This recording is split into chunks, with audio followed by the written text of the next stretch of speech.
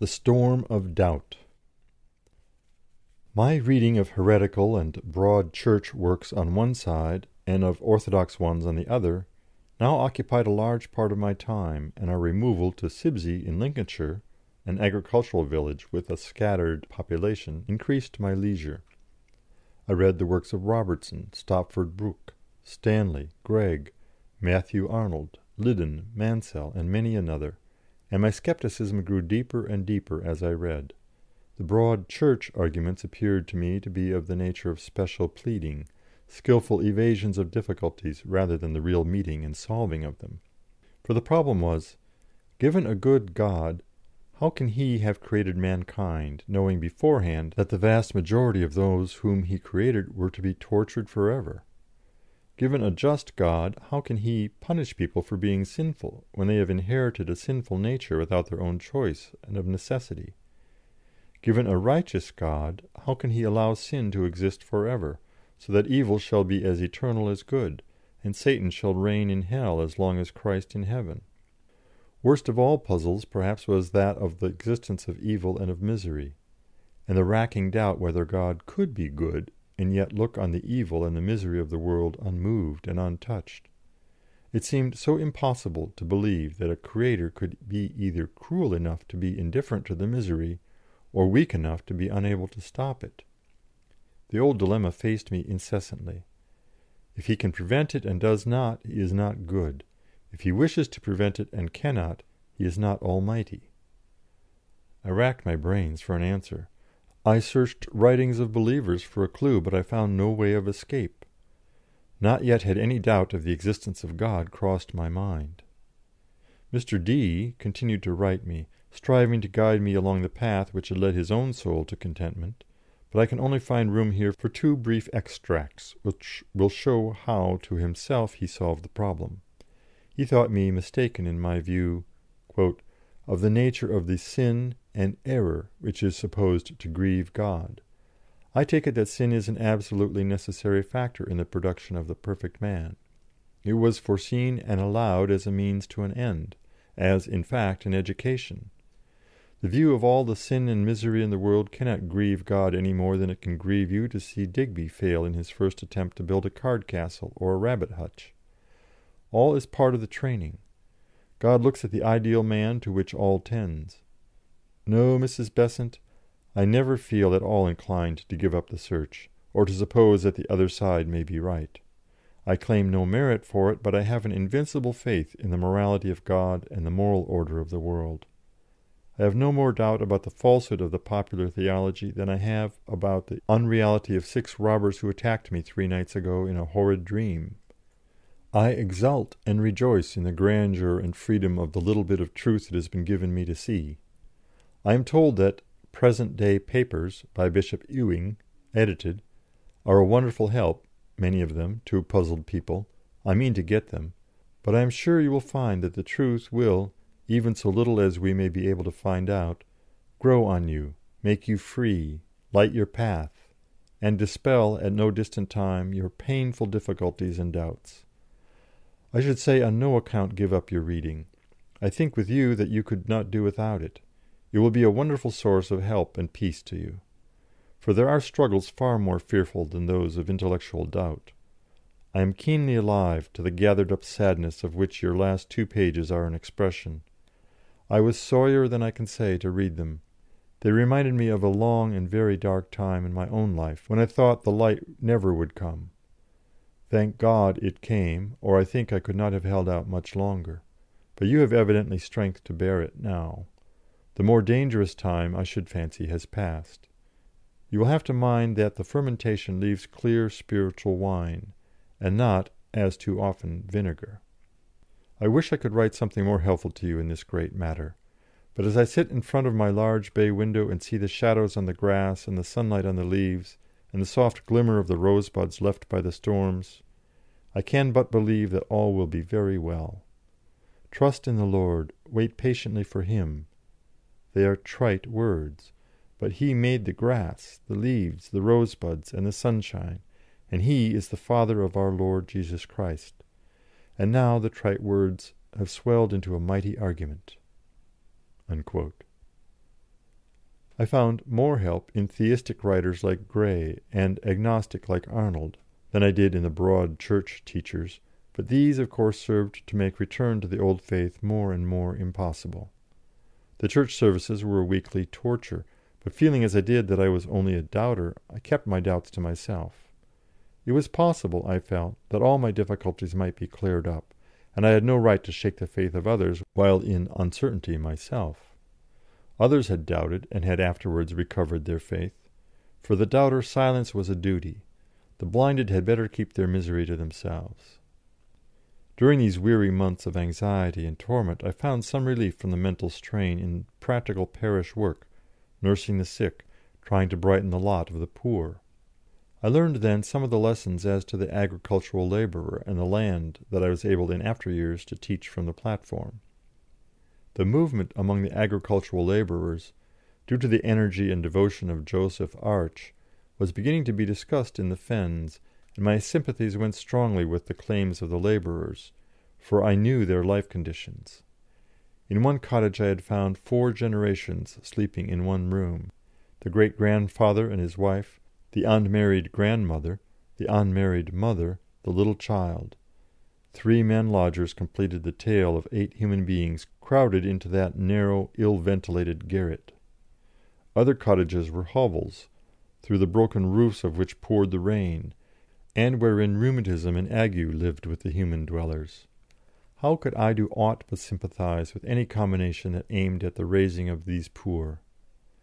But the Agricultural Labourers' Union was bitterly opposed by the farmers, and they would give no work to a Union man. One example may serve for all.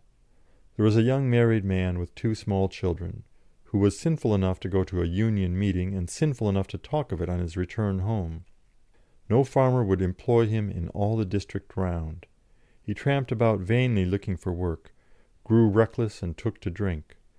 Visiting his cottage, consisting of 1 room and a lean-to, I found his wife ill with fever, a fever-stricken babe in her arms, the second child lying dead on the bed.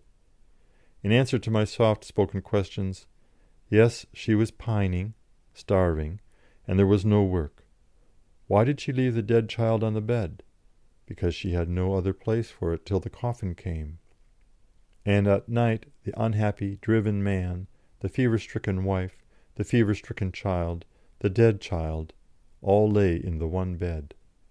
The farmers hated the Union because its success meant higher wages for the men, and it never struck them that they might well pay less rent to the absent landlord and higher wage to the men who tilled their fields. They had only civil words for the burden that crushed them, hard words for the mowers of their harvests and the builders up of their ricks. They made common cause with their enemies instead of with their friends, and instead of leaguing themselves together with the labourers as forming together the true agricultural interest, they leagued themselves with the landlords against the labourers, and so made ruinous fratricidal strife instead of easy victory over the common foe. And seeing all this, I learned some useful lessons, and the political education progressed while the theological strife went on within. In the early autumn a ray of light broke the darkness. I was in London with my mother and wandered one Sunday morning into St. George's Hall, where the Rev. Charles Voysey was preaching. There, to my delight, I found, on listening to the sermon and buying some literature on sale in the anteroom, that there were people who had passed through my own difficulties and had given up the dogmas that I found so revolting. I went again on the following Sunday, and when the service was over I noticed that the outgoing stream of people were passing by Mr. and Mrs. Voysey, and that many who were evidently strangers spoke a word of thanks to him as they went on. Moved by a strong desire, after the long months of lonely striving, to speak to one who had struggled out of Christian difficulties, I said to Mr. Voysey, as I passed in my turn, "I must thank you for very great help in what you said this morning."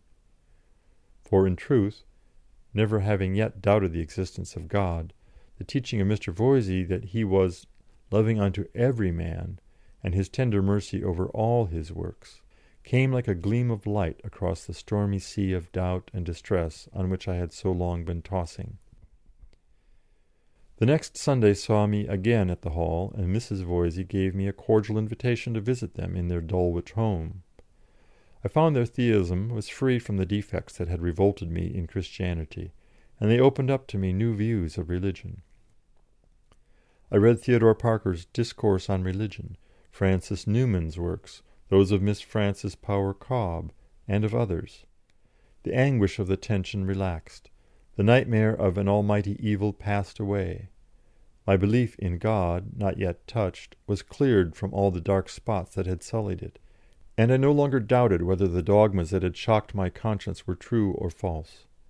I shook them off, once for all, with all their pain and horror and darkness, and felt, with joy and relief inexpressible, that they were delusions of the ignorance of man, not the revelations of a God.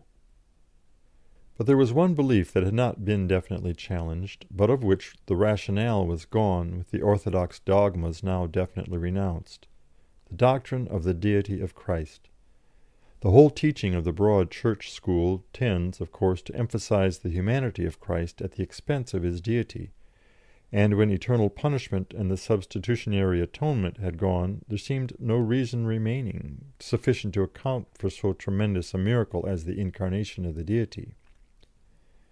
In the course of my reading I had become familiar with the idea of avatars in Eastern creeds, and I saw that the incarnate God was put forward as a fact by all ancient religions, and thus the way was paved for challenging the especially Christian teaching, when the doctrines morally repulsive were cleared away.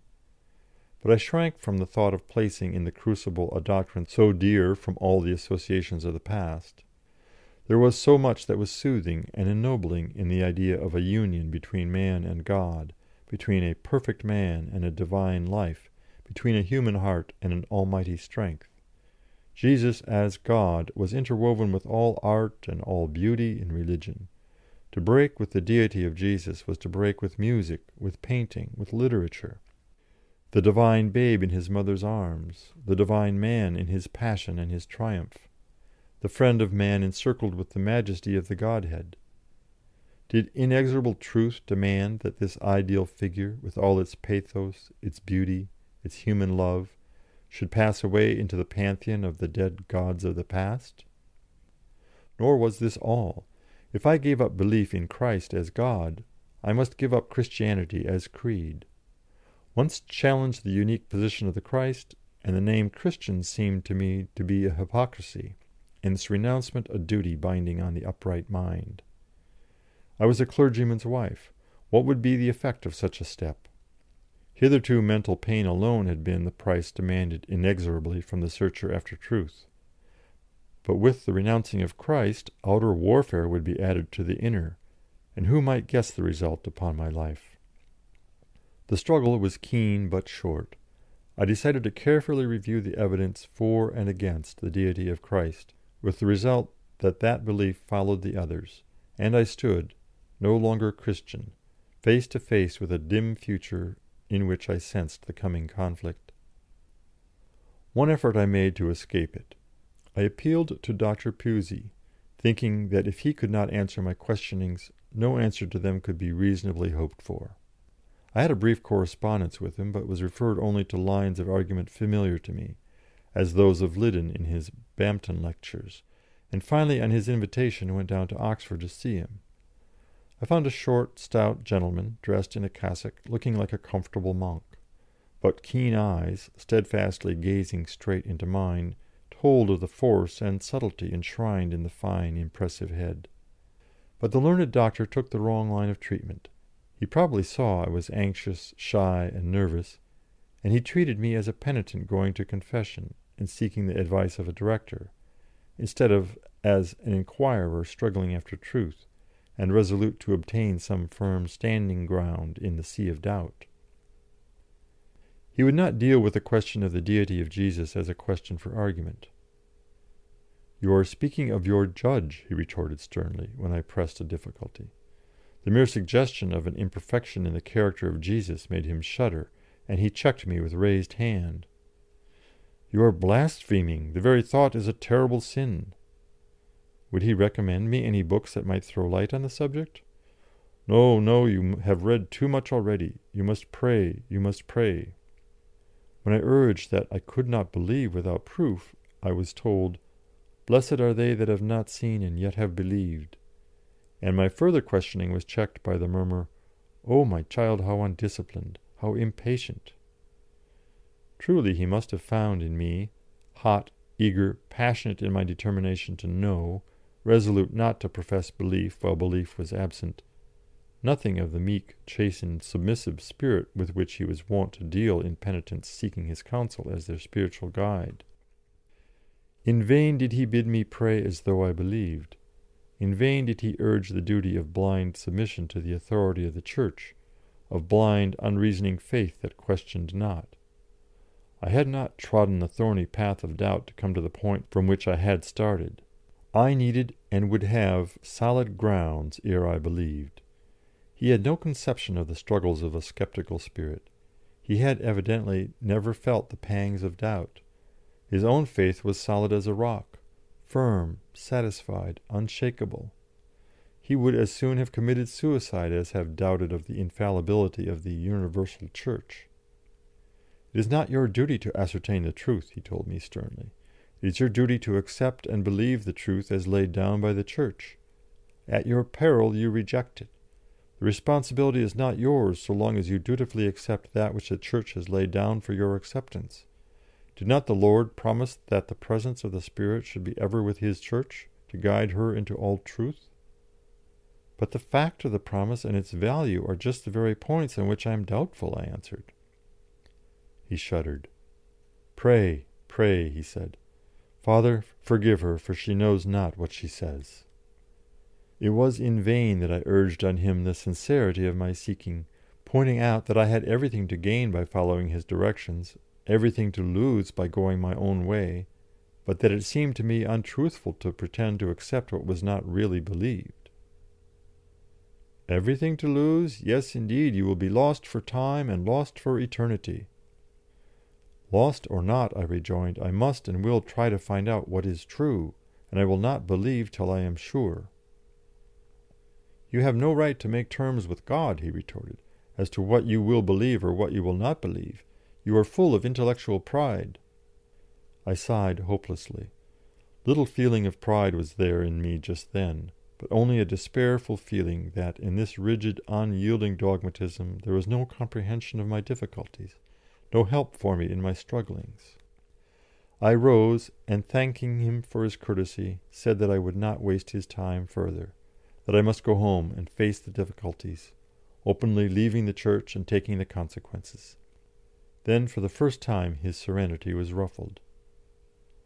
I forbid you to speak of your disbelief, he cried. I forbid you to lead into your own lost state the souls for whom Christ died. Slowly and sadly I took my way back to the station, knowing that my last chance of escape had failed me. I recognized in this famous divine the spirit of priestcraft, that could be tender and pitiful to the sinner, repentant, humble, submissive, but that was iron to the doubter, the heretic, and would crush out all questionings of revealed truth, silencing by force, not by argument, all challenge of the traditions of the Church. Out of such men were made the inquisitors of the Middle Ages, perfectly conscientious, perfectly rigid, perfectly merciless to the heretic. To them heretics are centres of infectious disease, and charity to the heretic is the worst cruelty to the souls of men. Certain that they hold, by no merit of our own, but by the mercy of our God, the one truth which He has revealed, they can permit no questionings, they can accept naught but the most complete submission. But while man aspires after truth, while his mind yearns after knowledge, while his intellect soars upward into the empyrean of speculation and beats the air with tireless wing, so long shall those who demand faith from him be met by challenge for proof, and those who would blind him shall be defeated by his resolve to gaze unblenching in the face of truth, even though her eyes should turn him into stone. It was during this same autumn of 1872 that I first met Mr. and Mrs. Scott, introduced to them by Mr. Voysey. At that time Thomas Scott was an old man, with beautiful white hair, and eyes like those of a hawk gleaming from under shaggy eyebrows. He had been a man of magnificent physique, and though his frame was then enfeebled, the splendid lion-like head kept its impressive strength and beauty, and told of a unique personality. Well born and wealthy, he had spent his earlier life in adventure in all parts of the world, and after his marriage he had settled down at Ramsgate and had made his home a centre of heretical thought. His wife, his right hand, as he justly called her, was young enough to be his daughter, a sweet, strong, gentle, noble woman, worthy of her husband, and than that no higher praise could be spoken. Mr. Scott for many years issued monthly a series of pamphlets, all heretical, though very varying in their shades of thought. All were well written, cultured, and polished in tone, and to this rule Mr. Scott made no exception. His writers might say what they liked, but they must have something to say, and must say it in good English. His correspondence was enormous, from Prime Ministers downwards. At his house met people of the most varied opinions. It was a veritable heretical salon. Colenso of Natal, Edward Maitland, E. Vansittart Neale, Charles Bray, Sarah Hennell, and hundreds more, clerics and laymen, scholars and thinkers, all coming to this one house, to which the entrée was gained only by love of truth and desire to spread freedom among men. For Thomas Scott my first free-thought essay was written a few months after, On the Deity of Jesus of Nazareth, by the wife of a benefited clergyman. My name was not mine to use, so it was agreed that any essays from my pen should be anonymous. And now came the return to Sibsey, and with it the need for definite steps as to the Church. For now I no longer doubted, I had rejected, and the time for silence was past. I was willing to attend the church services, taking no part in any not directed to God Himself, but I could no longer attend the Holy Communion, for in that service, full of recognition of Jesus as deity and of His atoning sacrifice, I could no longer take part without hypocrisy. This was agreed to, and well do I remember the pain and trembling wherewith, on the first sacrament Sunday after my return, I rose and left the church. That the vicar's wife should communicate was as much a matter of course as that the vicar should administer. I had never done anything in public that would draw attention to me, and a feeling of deadly sickness nearly overcame me as I made my exit, conscious that every eye was on me, that my non-participation would be the cause of unending comment. As a matter of fact, everyone naturally thought I was suddenly taken ill, and I was overwhelmed with calls and inquiries. To any direct question I answered quietly that I was unable to take part in the profession of faith required by an honest communicant, but the statement was rarely necessary, as the idea of heresy in a vicar's wife is slow to suggest itself to the ordinary bucolic mind, and I proffered no information where no question was asked. It happened that shortly after that, to me, memorable Christmas of 1872, a sharp epidemic of typhoid fever broke out in the village of Sibsey. The drainage there was of the most primitive type, and the contagion spread rapidly.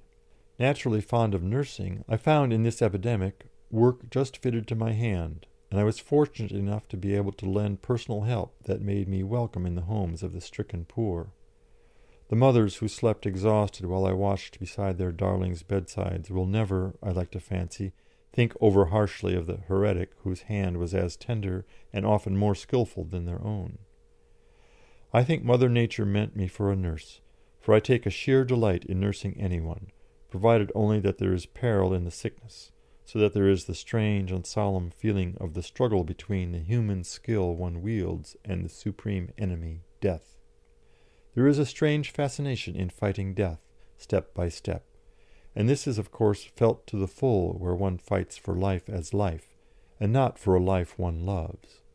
When the patient is beloved, the struggle is touched with agony, but where one fights with death over the body of a stranger, there is a weird enchantment in the contest without personal pain, and as one forces back the hated foe, there is a curious triumph in the feeling which marks the death grip yielding up its prey, as one snatches back to earth the life which had well nigh perished. The spring of 1873 brought me knowledge of a power that was to mould much of my future life. I delivered my first lecture, but delivered it to rows of empty pews in Sibsey Church. A queer whim took me that I would like to know how it felt to preach, and vague fancies stirred in me that I could speak if I had the chance. I saw no platform in the distance, nor had any idea of possible speaking in the future dawned upon me. But the longing to find outlet in words came upon me, and I felt as though I had something to say and was able to say it. So, locked alone in the great silent church, whither I had gone to practice some organ exercises, I ascended the pulpit steps and delivered my first lecture on the inspiration of the Bible.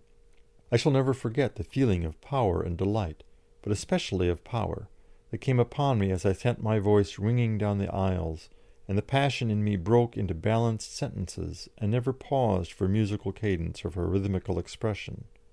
All I wanted then was to see the church full of upturned faces, alive with throbbing sympathy, instead of the dreary emptiness of silent pews. And as though in a dream the solitude was peopled, and I saw the listening faces and the eager eyes, and as the sentences flowed unbidden from my lips and my own tones echoed back to me from the pillars of the ancient church, I knew of a verity that the gift of speech was mine, and that if ever, and then it seemed so impossible, if ever the chance came to me of public work, this power of melodious utterance should at least win hearing for any message I had to bring. But the knowledge remained a secret all to my own self for many a long month, for I quickly felt ashamed of that foolish speechifying in an empty church. But foolish as it was, I note it here, as it was the first effort of that expression in spoken words which later became to me one of the deepest delights of life.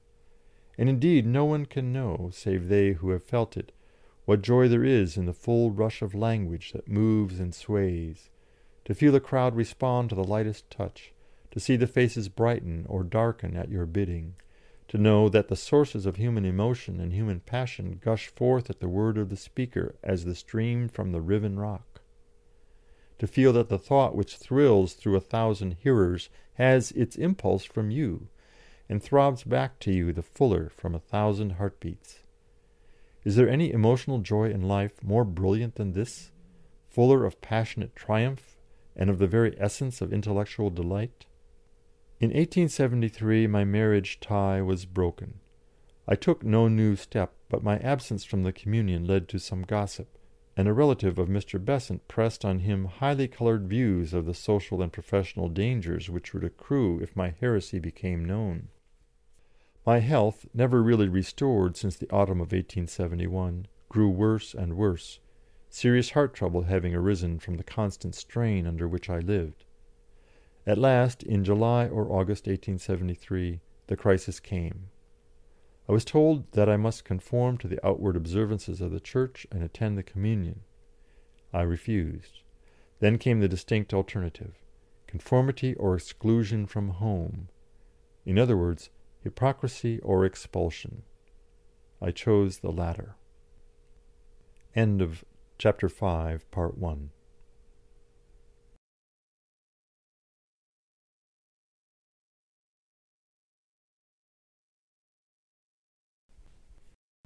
A bitterly sad time followed. My dear mother was heartbroken. To her, with her wide and vague form of Christianity, loosely held, the intensity of my feeling that where I did not believe I would not pretend belief was incomprehensible. She recognized far more fully than I did all that a separation from my home meant for me, and the difficulties that would surround a young woman, not yet 26, living alone. She knew how brutally the world judges, and how the mere fact that a woman was young and alone justified any coarseness of slander. Then I did not guess how cruel men and women could be, how venomous their tongues. Now, knowing it, having faced slander and lived it down, I deliberately say that were the choice again before me, I would choose as I chose then.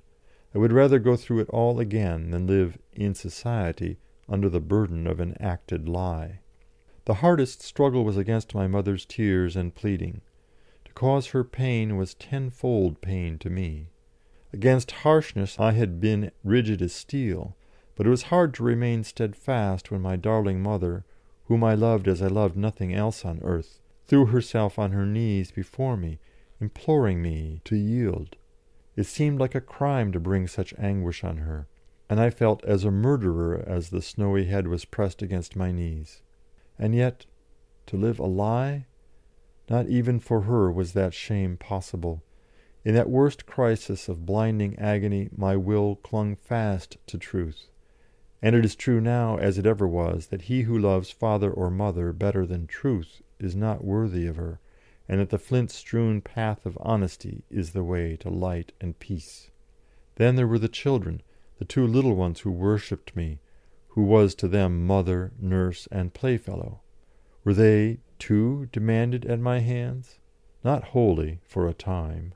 Facts which I need not touch on here enabled my brother to obtain for me a legal separation, and when everything was arranged, I found myself guardian of my little daughter, and possessor of a small monthly income sufficient for respectable starvation. With a great price I had obtained my freedom, but I was free. Home, friends, social position were the price demanded and paid, and, being free, I wondered what to do with my freedom. I could have had a home with my brother if I would give up my heretical friends and keep quiet, but I had no mind to put my limbs into fetters again, and in my youthful inexperience I determined to find something to do. The difficulty was the something, and I spent various shillings in agencies, which with a quite wonderful unanimity of failures. I tried fancy needlework, offered to ladies in reduced circumstances, and earned 4s. 6d. by some weeks of stitching. I experimented with a Birmingham firm, who generously offered everyone the opportunity of adding to their incomes, and on sending the small fee demanded, received a pencil case, with an explanation that I was to sell little articles of that description, going as far as cruet stands, to my friends. I did not feel equal to springing pencil cases and cruet stands on my acquaintances, so did not enter on that line of business. And similar failures and numerous efforts made me feel, as so many others have found, that the world oyster is hard to open. However, I was resolute to build a nest for my wee daughter, my mother, and myself, and the first thing to do was to save my monthly pittance to buy furniture. I found a tiny house in Colby Road, Upper Norwood, near the Scots, who were more than good to me, and arranged to take it in the spring, and then accepted a loving invitation to Folkestone, where my grandmother and 2 aunts were living, to look for work there, and found it. The vicar wanted a governess, and one of my aunts suggested me as a stopgap, and thither I went with my little Mabel, our board and lodging being payment for my work. I became head cook, governess, and nurse, glad enough to have found something to do that enabled me to save my little income. But I do not think I will ever take to cooking for a permanence. Broiling and frying are all right, and making pie crust is rather pleasant, but saucepans and kettles blister your hands. There is a charm in making a stew, to the unaccustomed cook, from the excitement of wondering what the result will be, and whether any flavour save that of onions will survive the competition in the mixture. On the whole, my cooking, strictly by cookery book, was a success, but my sweeping was bad, for I lacked muscle. This curious episode came to an abrupt end, for one of my little pupils fell ill with diphtheria, and I was transformed from cook to nurse. Mabel I dispatched to her grandmother, who adored her with a love condescendingly returned by the little fairy of 3, and never was there a prettier picture than the red gold curls nestled against the white, the baby grace in exquisite contrast with the worn stateliness of her tender nurse. Scarcely was my little patient out of danger when the youngest boy fell ill of scarlet fever. We decided to isolate him on the top floor, and I cleared away carpets and curtains, hung sheets over the doorways, and kept them wet with chloride of lime, shut myself up in there with the boy, having my meals left on the landing, and when all risk was over, proudly handed back my charge, the disease touching no one else in the house. And now the spring of 1874 had come, and in a few weeks my mother and I were to set up house together. How we had planned all, and had knitted on the new life together we anticipated to the old one we remembered. How we had discussed Mabel's education, and the share which should fall to each. Daydreams, never to be realized.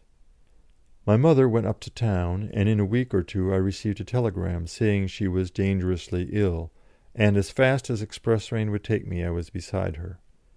Dying, the doctor said. 3 days she might live, no more. I told her the death sentence, but she said resolutely, "I do not feel I am going to die just yet," and she was right. There was an attack of fearful prostration, the valves of the heart had failed, a very wrestling with death, and then the grim shadow drew backwards. I nursed her day and night with a very desperation of tenderness, for now fate had touched the thing dearest to me in life. A second horrible crisis came, and for the second time her tenacity and my love beat back the death stroke. She did not wish to die. The love of life was strong in her. I would not let her die. Between us we kept the foe at bay. Then dropsy supervened, and the end loomed slowly sure. It was then, after 18 months' abstention, that I took the sacrament for the last time. My mother had an intense longing to communicate before she died, but absolutely refused to do so unless I took it with her. "If it be necessary to salvation," she persisted doggedly, "I will not take it if darling Annie is to be shut out. I would rather be lost with her than saved without her." I went to a clergyman I knew well and laid the case before him. As I expected, he refused to allow me to communicate.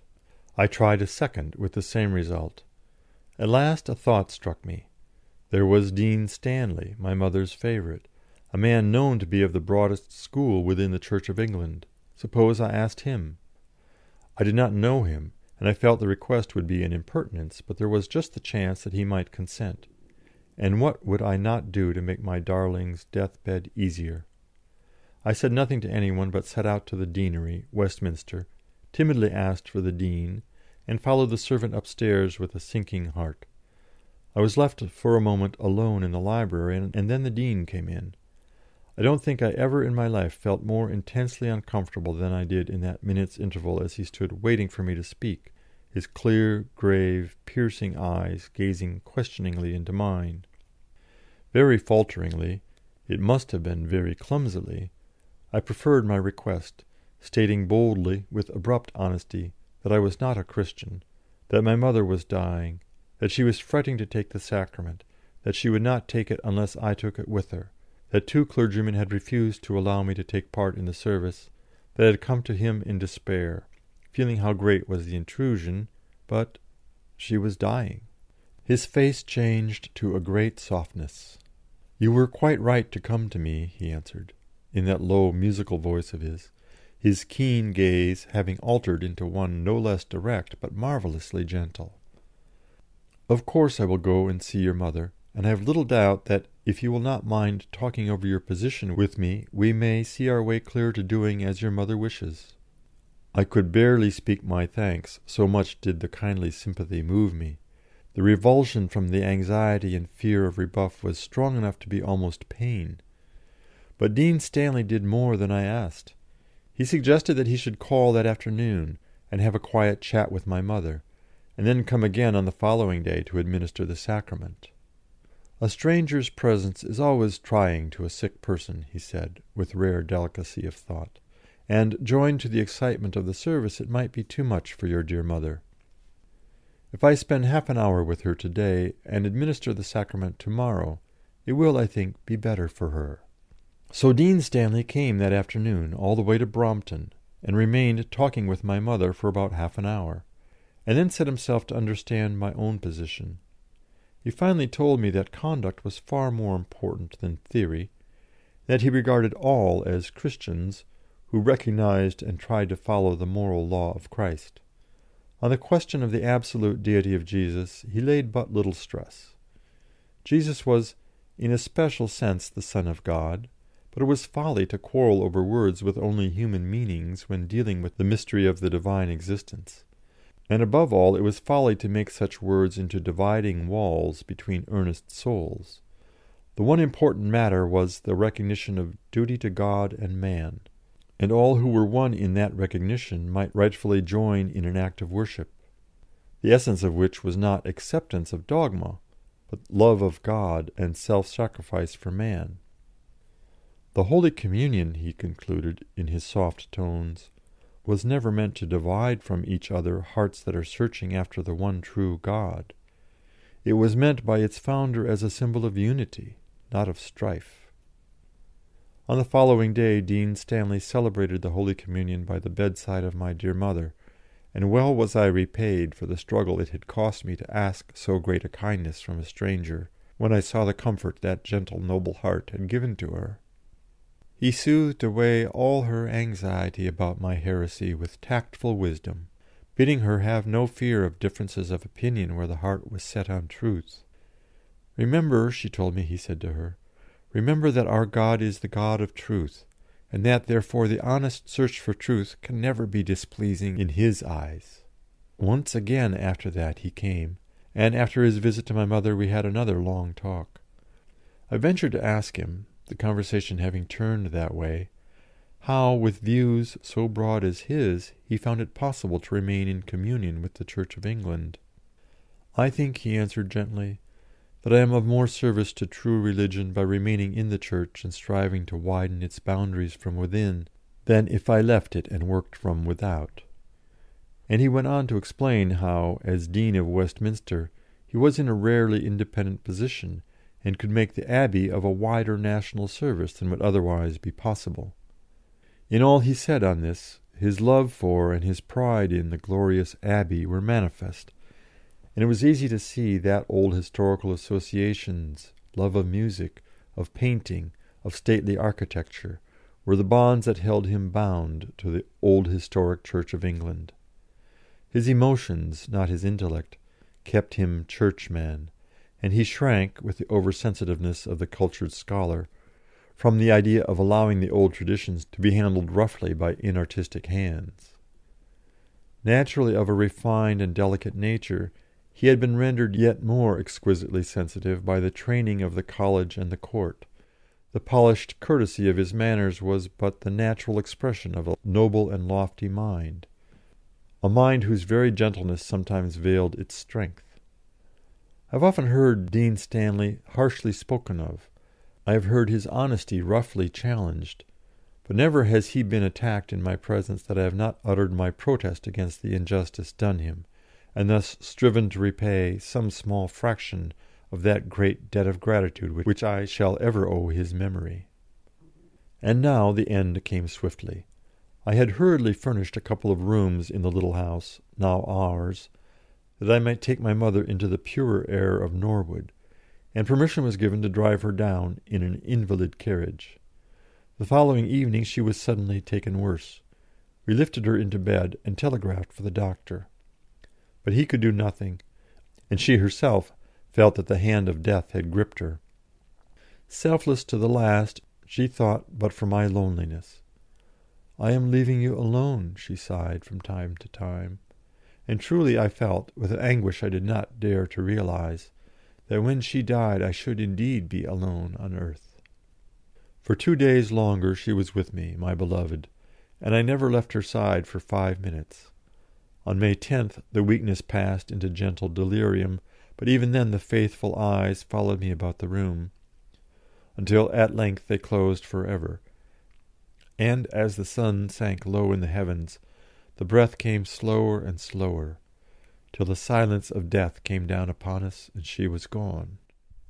Stunned and dazed with the loss, I went mechanically through the next few days. I would have none touch my dead save myself and her favourite sister, who was with us at the last. Cold and dry-eyed I remained, even when they hid her from me with the coffin lid, even all the dreary way to Kensal Green, where her husband and her baby son were sleeping, and when we left her alone in the chill earth, damp with the rains of spring.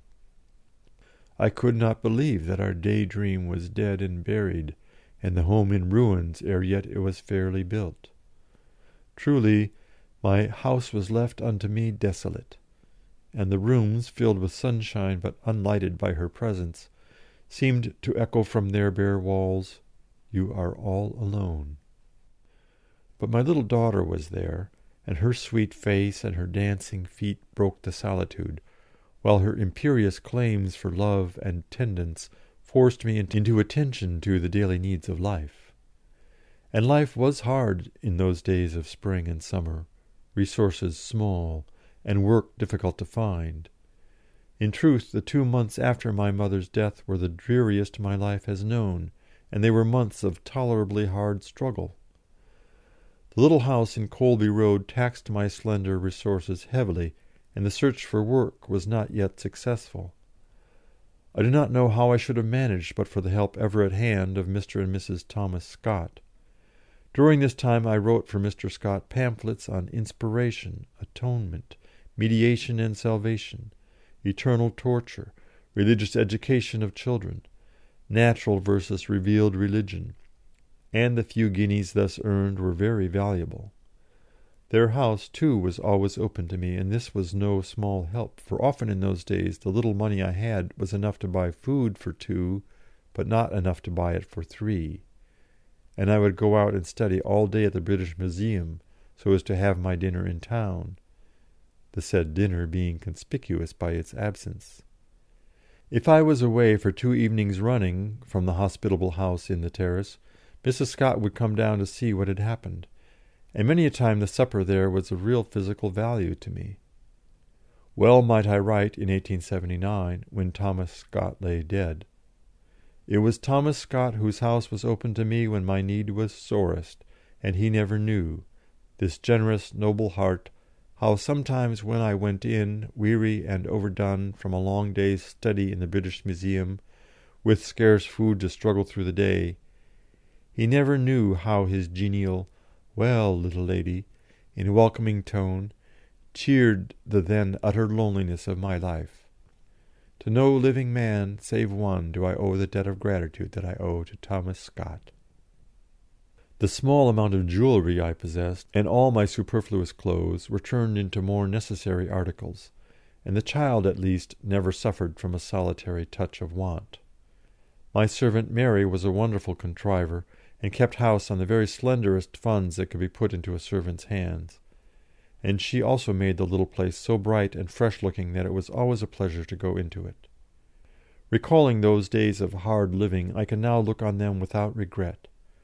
More, I am glad to have passed through them, for they have taught me how to sympathize with those who are struggling as I struggled then, and I never can hear the words fall from pale lips, "I am hungry," without remembering how painful a thing hunger is, and without curing that pain, at least for the moment. The presence of the child was good for me, keeping alive my aching, lonely heart. She would play contentedly for hours while I was working, a word now and again being enough for happiness. When I had to go out without her, she would run to the door with me, and the good-bye would come from down-turned lips. She was ever watching at the window for my return, and the sunny face was always the first to welcome me home. Many and many a time have I been coming home, weary, hungry, and heartsick, and the glimpse of the little face watching has reminded me that I must not carry in a grave face to sadden my darling, and the effort to throw off the depression for her sake threw it off altogether, and brought back the sunshine. She was the sweetness and joy of my life, my curly-headed darling, with her red gold hair and glorious eyes, and passionate, wilful, loving nature. The torn, bruised tendrils of my heart gradually twined round this little life. She gave something to love and to tend, and thus gratified one of the strongest impulses of my nature. End of chapter 5.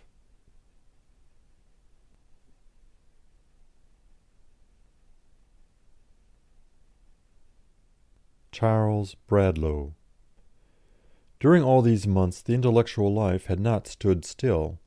I was slowly, cautiously feeling my way onward, and in the intellectual and social side of my life I found a delight unknown in the old days of bondage. First there was the joy of freedom, the joy of speaking out frankly and honestly each thought. Truly I had a right to say, "With a great price obtained I this freedom," and having paid the price I revelled in the liberty I had bought. Mr. Scott's valuable library was at my service. His keen brain challenged my opinions, probed my assertions, and suggested phases of thought hitherto untouched. I studied harder than ever, and the study now was unchecked by any fear of possible consequences. I had nothing left of the old faith save belief in a God, and that began slowly to melt away. The theistic axiom, "If there be a God at all, he must be at least as good as his highest creature," began with an "if," and to that "if" I turned my attention. "Of all impossible things," writes Miss Frances Power Cobbe, The most impossible must surely be that a man should dream something of the good and the noble, and that it should prove at last that his Creator was less good and less noble than he had dreamed. But, I question, are we sure that there is a Creator? Granted that if there is, he must be above his highest creature, but is there such a being? The ground, says the Reverend Charles Voysey, on which our belief in God rests is man. Man, parent of Bibles and churches, inspirer of all good thoughts and good deeds. Man, the masterpiece of God's thought on earth. Man, the textbook of all spiritual knowledge. Neither miraculous nor infallible, man is nevertheless the only trustworthy record of the divine mind in things pertaining to God. Man's reason, conscience, and affections are the only true revelation of his Maker. But what if God were only man's own image reflected in the mirror of man's mind? What if man were the Creator, not the revelation of his God? It was inevitable that such thoughts should arise after the more palpably indefensible doctrines of Christianity had been discarded. Once encouraged the human mind to think, and bounds to the thinking can never again be set by authority. Once challenge traditional beliefs, and the challenge will ring on every shield which is hanging in the intellectual arena. Around me was the atmosphere of conflict, and, freed from its long repression, my mind leapt up to share in the strife with the joy in the intellectual tumult, the intellectual strain. I often attended South Place Chapel, where Moncure D. Conway was then preaching, and discussion with him did something towards widening my views on the deeper religious problems.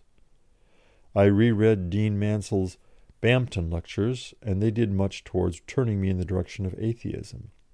I reread Mill's examination of Sir William Hamilton's philosophy, and studied carefully Comte's Philosophie Positive. Gradually I recognized the limitations of human intelligence and its incapacity for understanding the nature of God, presented as infinite and absolute. I had given up the use of prayer as a blasphemous absurdity, since an all-wise God could not need my suggestions, nor an all-good God require my promptings. But God fades out of the daily life of those who never pray. A personal God who is not a providence is a superfluity. When from the heaven does not smile a listening Father, it soon becomes an empty space, whence resounds no echo of man's cry. I could then reach no loftier conception of the divine than that offered by the orthodox, and that broke hopelessly away as I analyzed it. At last I said to Mr. Scott, "Mr. Scott, may I write a tract on the nature and existence of God?" He glanced at me keenly. "Ah, little lady, are you facing, then, that problem at last? I thought it must come. Right away." While this pamphlet was in manuscript, an event occurred which coloured all my succeeding life. I met Charles Bradlaugh. One day in the late spring, talking with Mrs. Conway, one of the sweetest and steadiest natures whom it has been my lot to meet, and to whom, as to her husband, I owe much for kindness, generously shown when I was poor and had but few friends, she asked me if I had been to the Hall of Science, Old Street. I answered with the stupid, ignorant reflection of other people's prejudices so sadly common, "No, I have never been there. Mr. Bradlaugh is rather a rough sort of speaker, is he not?" "He is the finest speaker of Saxon English that I have ever heard," she answered, "except, perhaps, John Bright, and his power over a crowd is something marvellous. Whether you agree with him or not, you should hear him." In the following July I went into the shop of Mr. Edward Truelove, 256 High Holborn, in search of some Comtist publications, having come across his name as a publisher in the course of my study at the British Museum. On the counter was a copy of the National Reformer, and attracted by the title, I bought it. I read it placidly in the omnibus on my way to Victoria Station, and found it excellent, and was sent into convulsions of inward merriment when, glancing up, I saw an old gentleman gazing at me, with horror speaking from every line of his countenance. To see a young woman, respectably dressed in crape, reading an atheistic journal, had evidently upset his peace of mind, and he looked so hard at the paper that I was tempted to offer it to him, but repressed the mischievous inclination. This first copy of the paper with which I was to be so closely connected bore date July 19th, 1874. and contained 2 long letters from a Mr. Arnold of Northampton attacking Mr. Bradlaugh, and a brief and singularly self-restrained answer from the latter.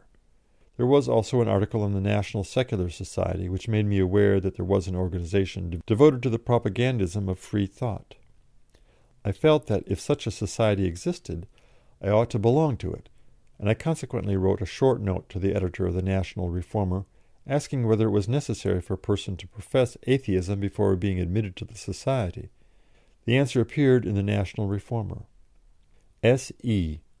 To be a member of the National Secular Society, it is only necessary to be able honestly to accept the 4 principles as given in the National Reformer of June 14th. This any person may do without being required to avow himself an atheist. Candidly, we can see no logical resting place between the entire acceptance of authority, as in the Roman Catholic Church, and the most extreme rationalism. If, on again looking to the principles of the Society, you can accept them, we repeat to you our invitation. I sent my name in as an active member, and find it is recorded in the National Reformer of August 9th. Having received an intimation that Londoners could receive their certificates at the Hall of Science from Mr. Bradlaugh on any Sunday evening, I betook myself thither, and it was on August 2, 1874, that I first set foot in a Free Thought Hall. The hall was crowded to suffocation, and at the very moment announced for the lecture, a roar of cheering burst forth. A tall figure passed swiftly up the hall to the platform, and with a slight bow in answer to the voluminous greeting, Charles Bradlaugh took his seat. I looked at him with interest, impressed and surprised. The grave, quiet, stern, strong face, the massive head, the keen eyes, the magnificent breadth and height of forehead, was this the man I had heard described as a blatant agitator, an ignorant demagogue? He began quietly and simply, tracing out the resemblances between the Krishna and the Christ myths, and as he went from point to point his voice grew in force and resonance till it rang round the hall like a trumpet. Familiar with the subject, I could test the value of his treatment of it, and saw that his knowledge was as sound as his language was splendid.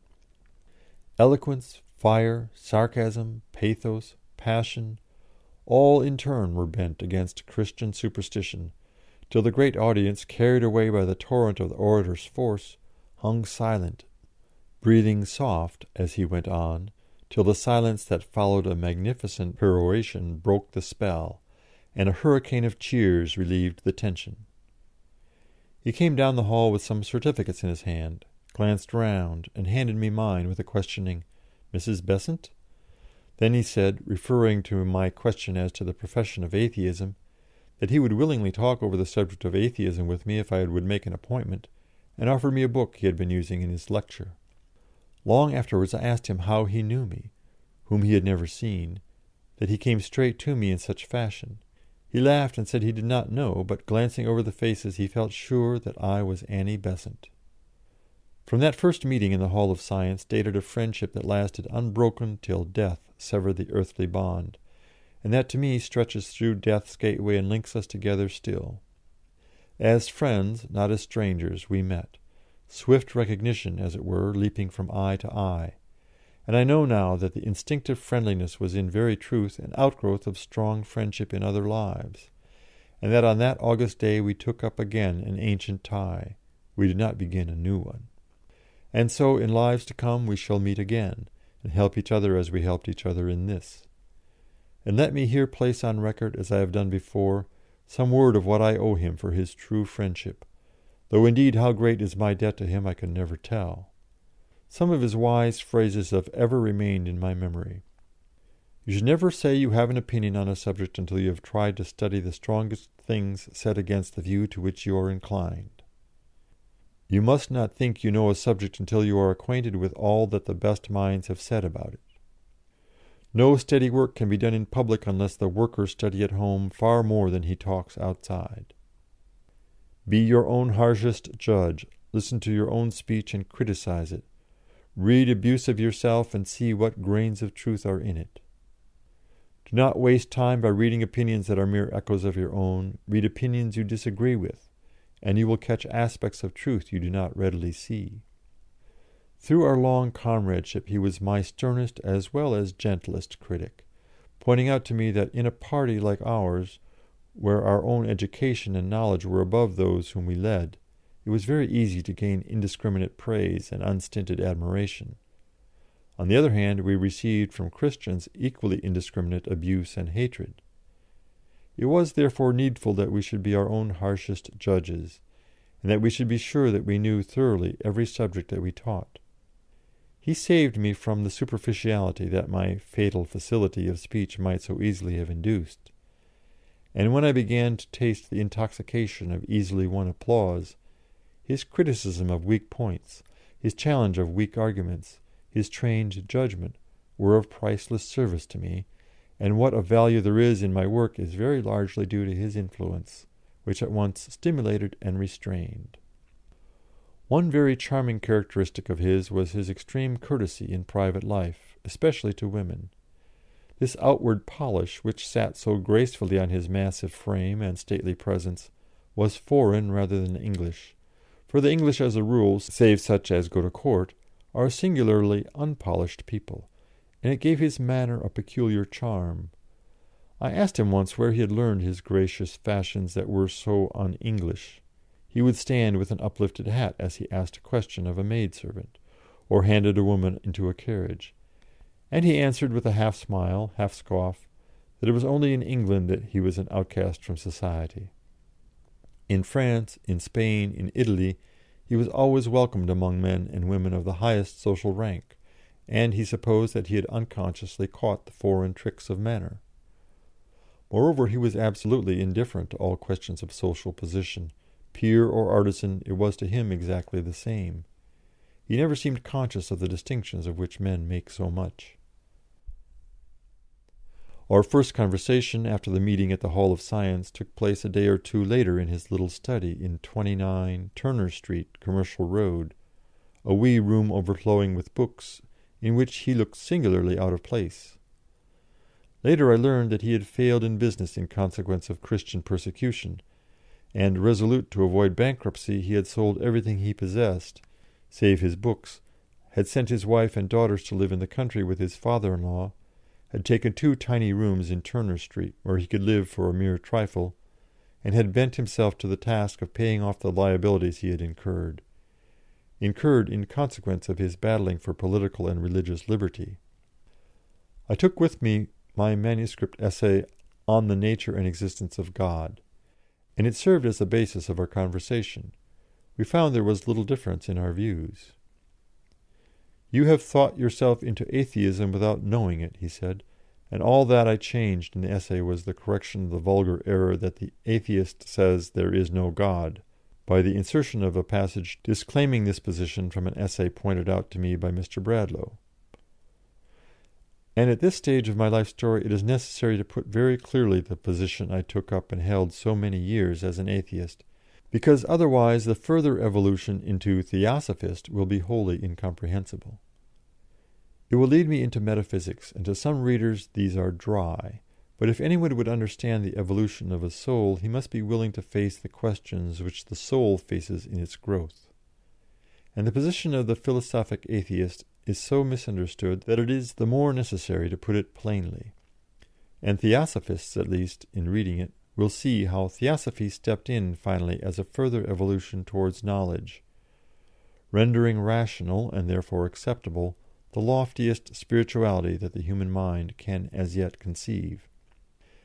In order that I may not colour my past thinkings by my present thought, I take my statements from pamphlets written when I adopted the atheistic philosophy, and while I continued an adherent thereof.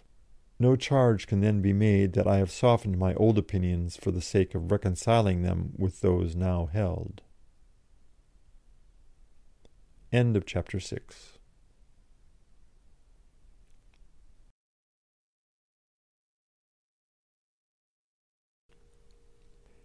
Atheism as I knew and taught it. The first step which leaves behind the idea of a limited and personal God, an extra-cosmic creator, and leads the student to the point whence atheism and pantheism diverge, is the recognition that a profound unity of substance underlies the infinite diversities of natural phenomenon, the discernment of the one beneath the many.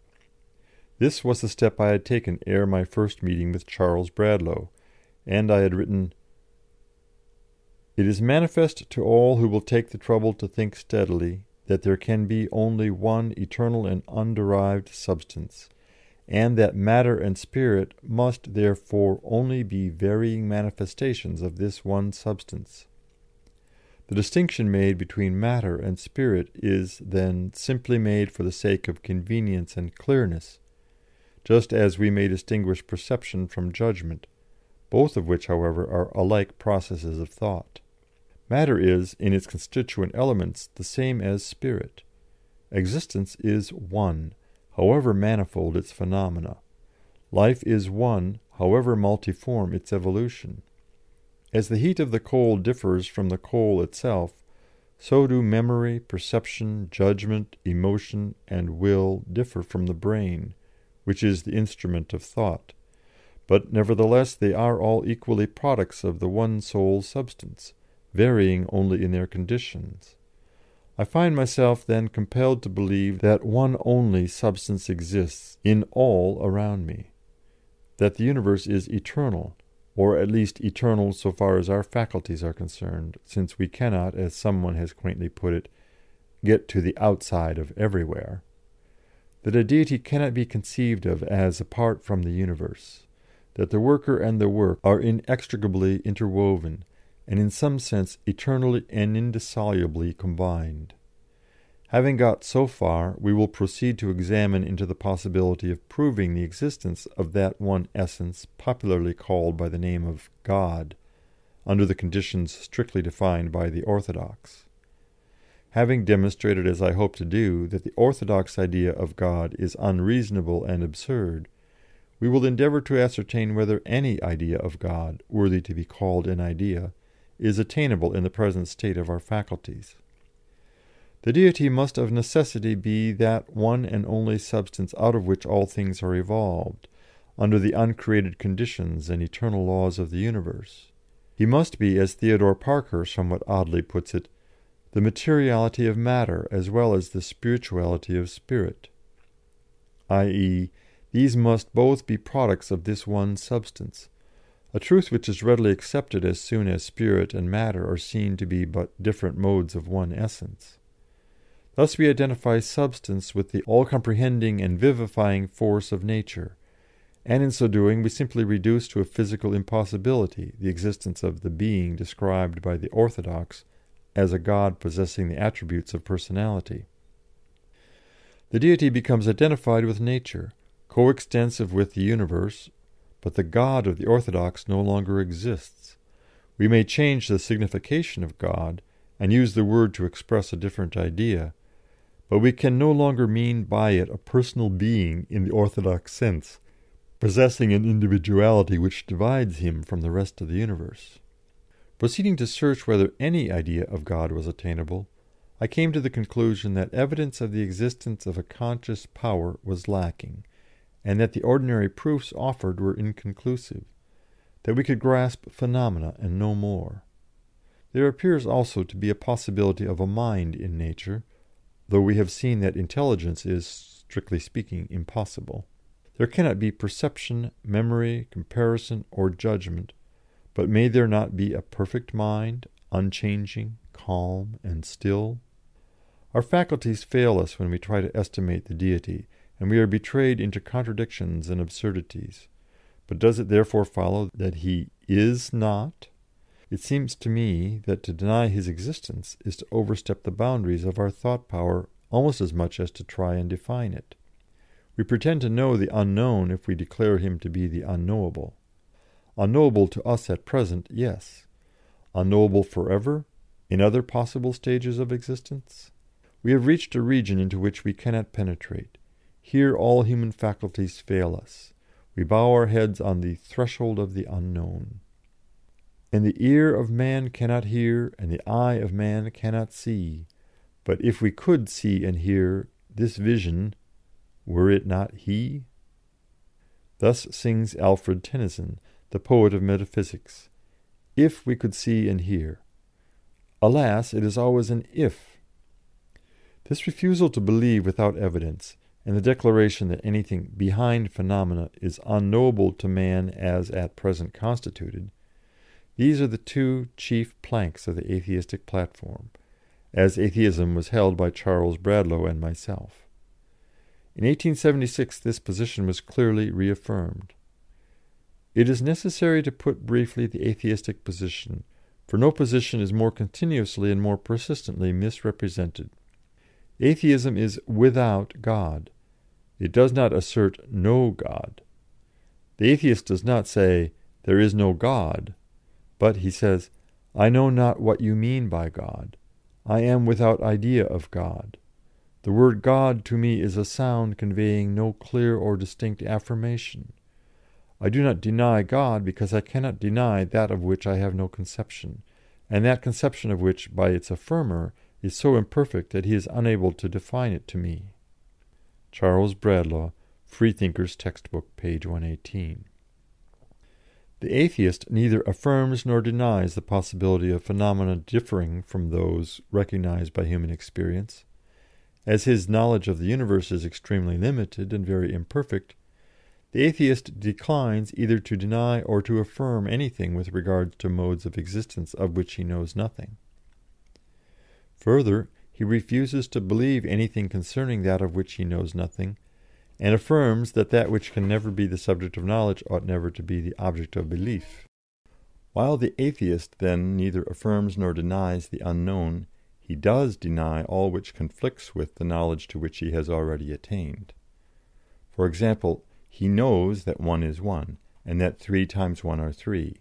He denies that 3 times 1 are, or can be, 1. The position of the atheist is a clear and a reasonable one. I know nothing about God, and therefore I do not believe in Him or in it. What you tell me about your God is self-contradictory, and is therefore incredible. I do not deny God, which is an unknown tongue to me. I do deny your God, who is an impossibility. I am without God. Up to 1887 I find myself writing on the same lines. No man can rationally affirm there is no God until the word God has for him a definite meaning, and until everything that exists is known to him, and known with what Leibniz calls perfect knowledge. The atheist's denial of the gods begins only when these gods are defined or described. Never yet has a God been defined in terms which were not palpably self-contradictory and absurd. Never yet has a God been described so that a concept of him was made possible to human thought, nor is anything gained by the assertors of deity when they allege that he is incomprehensible. If God exists and is incomprehensible, his incomprehensibility is an admirable reason for being silent about him, but can never justify the affirmation of self-contradictory propositions, and the threatening of people with damnation if they do not accept them. The belief of the atheist stops where his evidence stops. He believes in the existence of the universe, judging the accessible proof thereof to be adequate, and he finds in this universe sufficient cause for the happening of all phenomena. He finds no intellectual satisfaction in placing a gigantic conundrum behind the universe, which only adds its own unintelligibility to the already sufficiently difficult problem of existence. Our lungs are not fitted to breathe beyond the atmosphere which surrounds our globe, and our faculties cannot breathe outside the atmosphere of the phenomenal. And I summed up this essay with the words, I do not believe in God.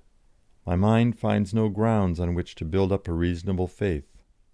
My heart revolts against the spectre of an almighty indifference to the pain of sentient beings. My conscience rebels against the injustice, the cruelty, the inequality which surrounds me on every side. But I believe in man's redeeming power, in man's remoulding energy, in man's approaching triumph through knowledge, love, and work. These views of existence naturally colour all views of life and of the existence of the soul. And here steps in the profound difference between atheism and pantheism.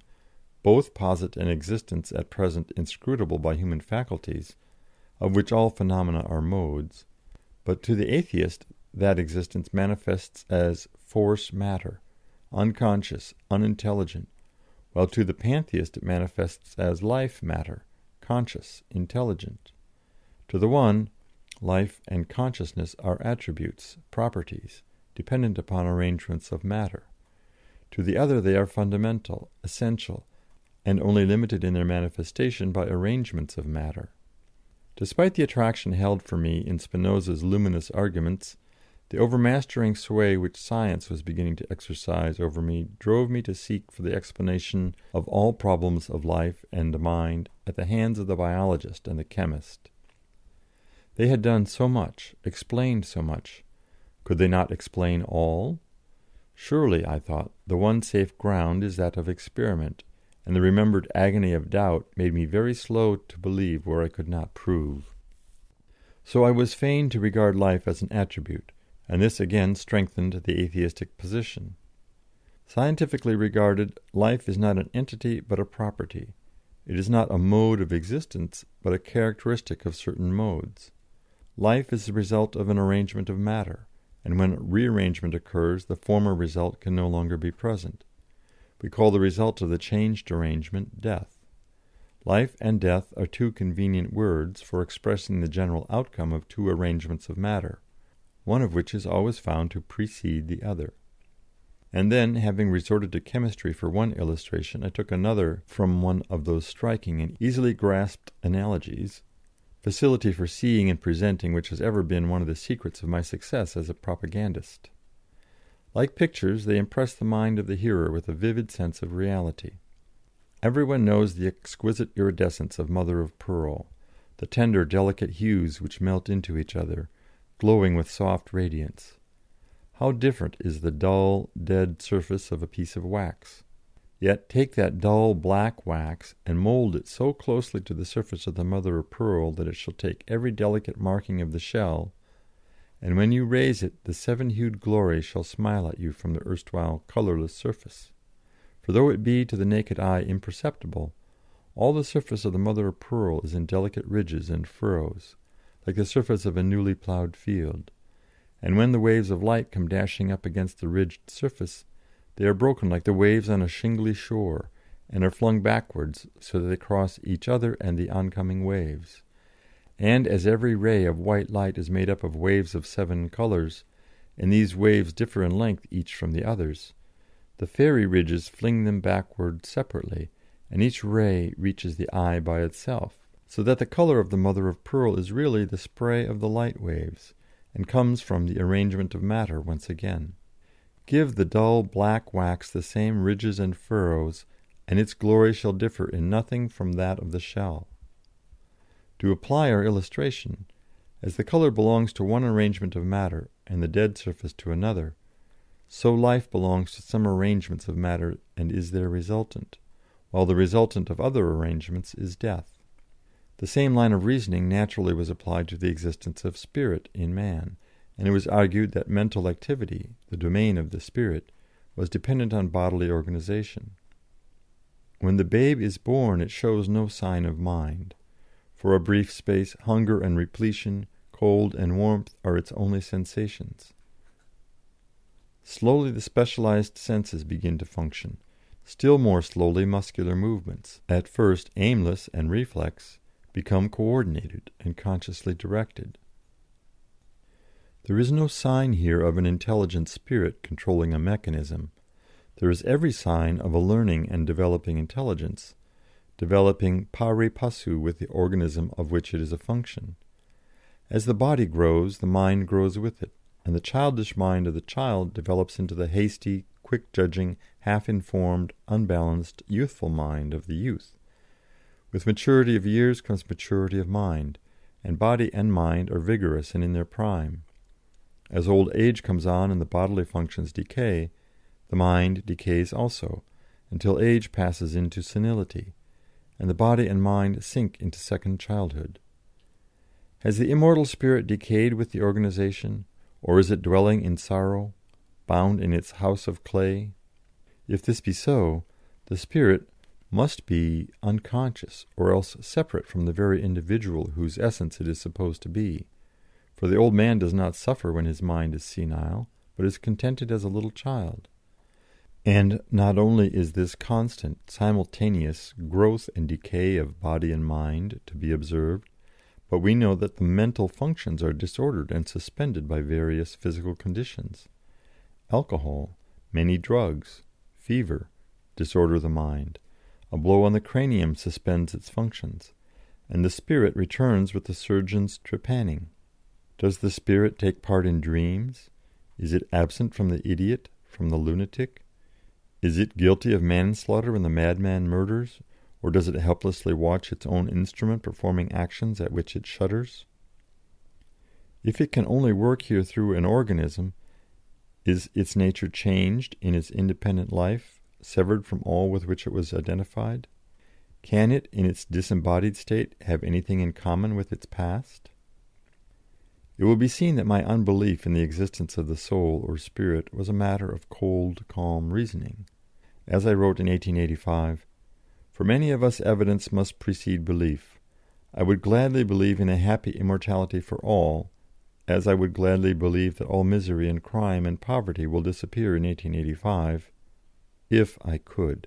But I am unable to believe an improbable proposition unless convincing evidence is brought in support of it. Immortality is most improbable. No evidence is brought forward in its favour. I cannot believe only because I wish." Such was the philosophy by which I lived from 1874 to 1886, when first some researches that will be dealt with in their proper place, and which led me ultimately to the evidence I had before vainly demanded, began to shake my confidence in its adequacy.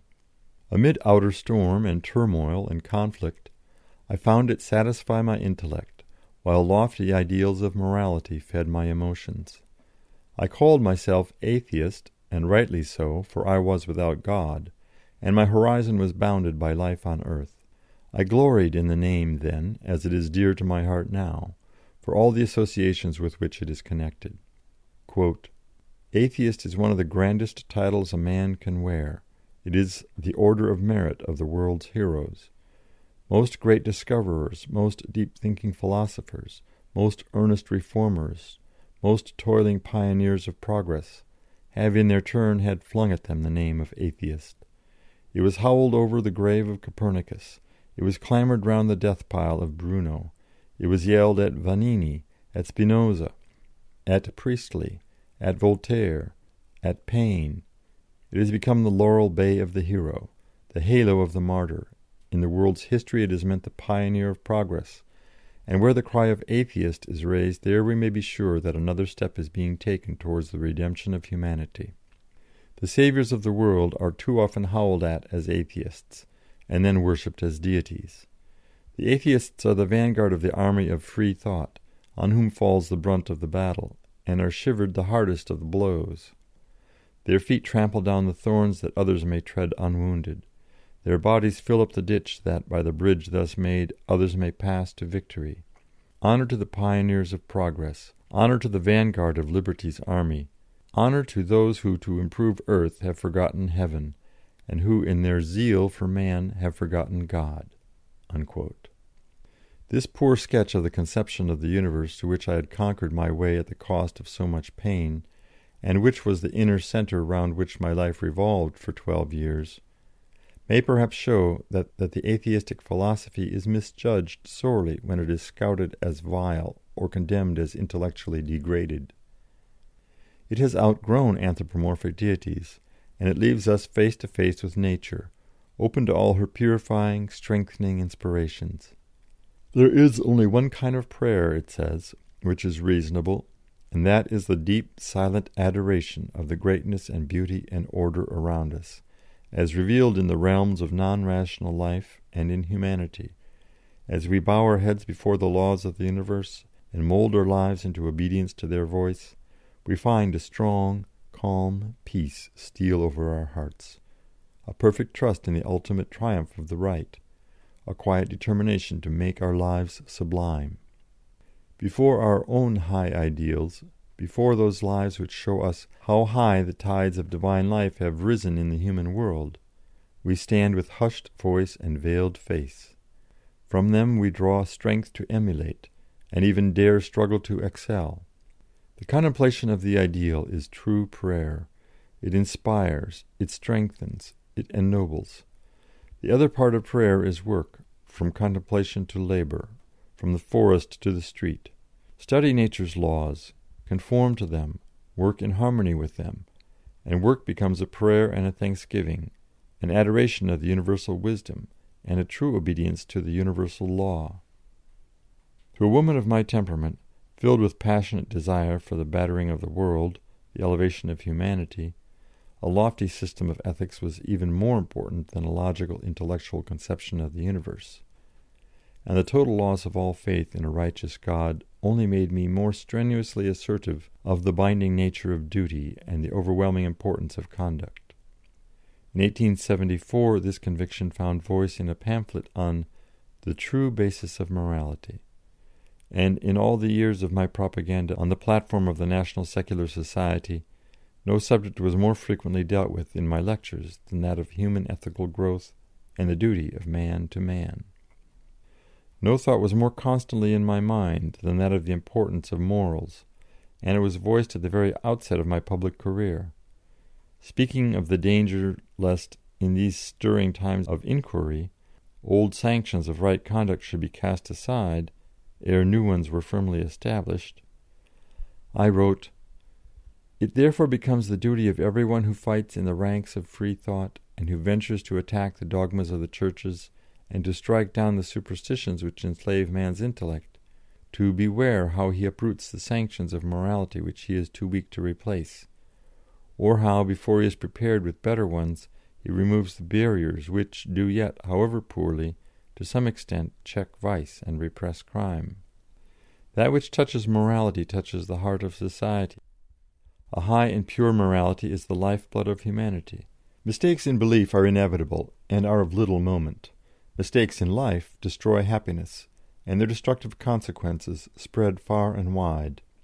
It is then a very important question whether we, who are endeavouring to take away from the world the authority on which has hitherto been based all its morality, can offer a new and firm ground whereupon may safely be built up the fair edifice of a noble life.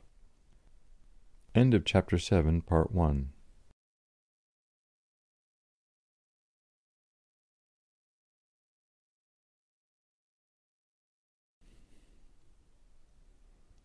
I then proceeded to analyze revelation and intuition as a basis for morals, and discarding both, I asserted, the true basis of morality is utility, that is, the adaptation of our actions to the promotion of the general welfare and happiness, the endeavour so to rule our lives that we may serve and bless mankind. And I argued for this basis, showing that the effort after virtue was implied in the search for happiness. Virtue is an indispensable part of all true and solid happiness, but it is, after all, only reasonable that happiness should be the ultimate test of right and wrong, if we live as we do in a realm of law. Obedience to law must necessarily result in harmony, and disobedience in discord. But if obedience to law result in harmony, it must also result in happiness. All through nature obedience to law results in happiness, and through obedience each living thing fulfills the perfection of its being, and in that perfection finds its true happiness. It seemed to me most important to remove morality from the controversies about religion and to give it a basis of its own.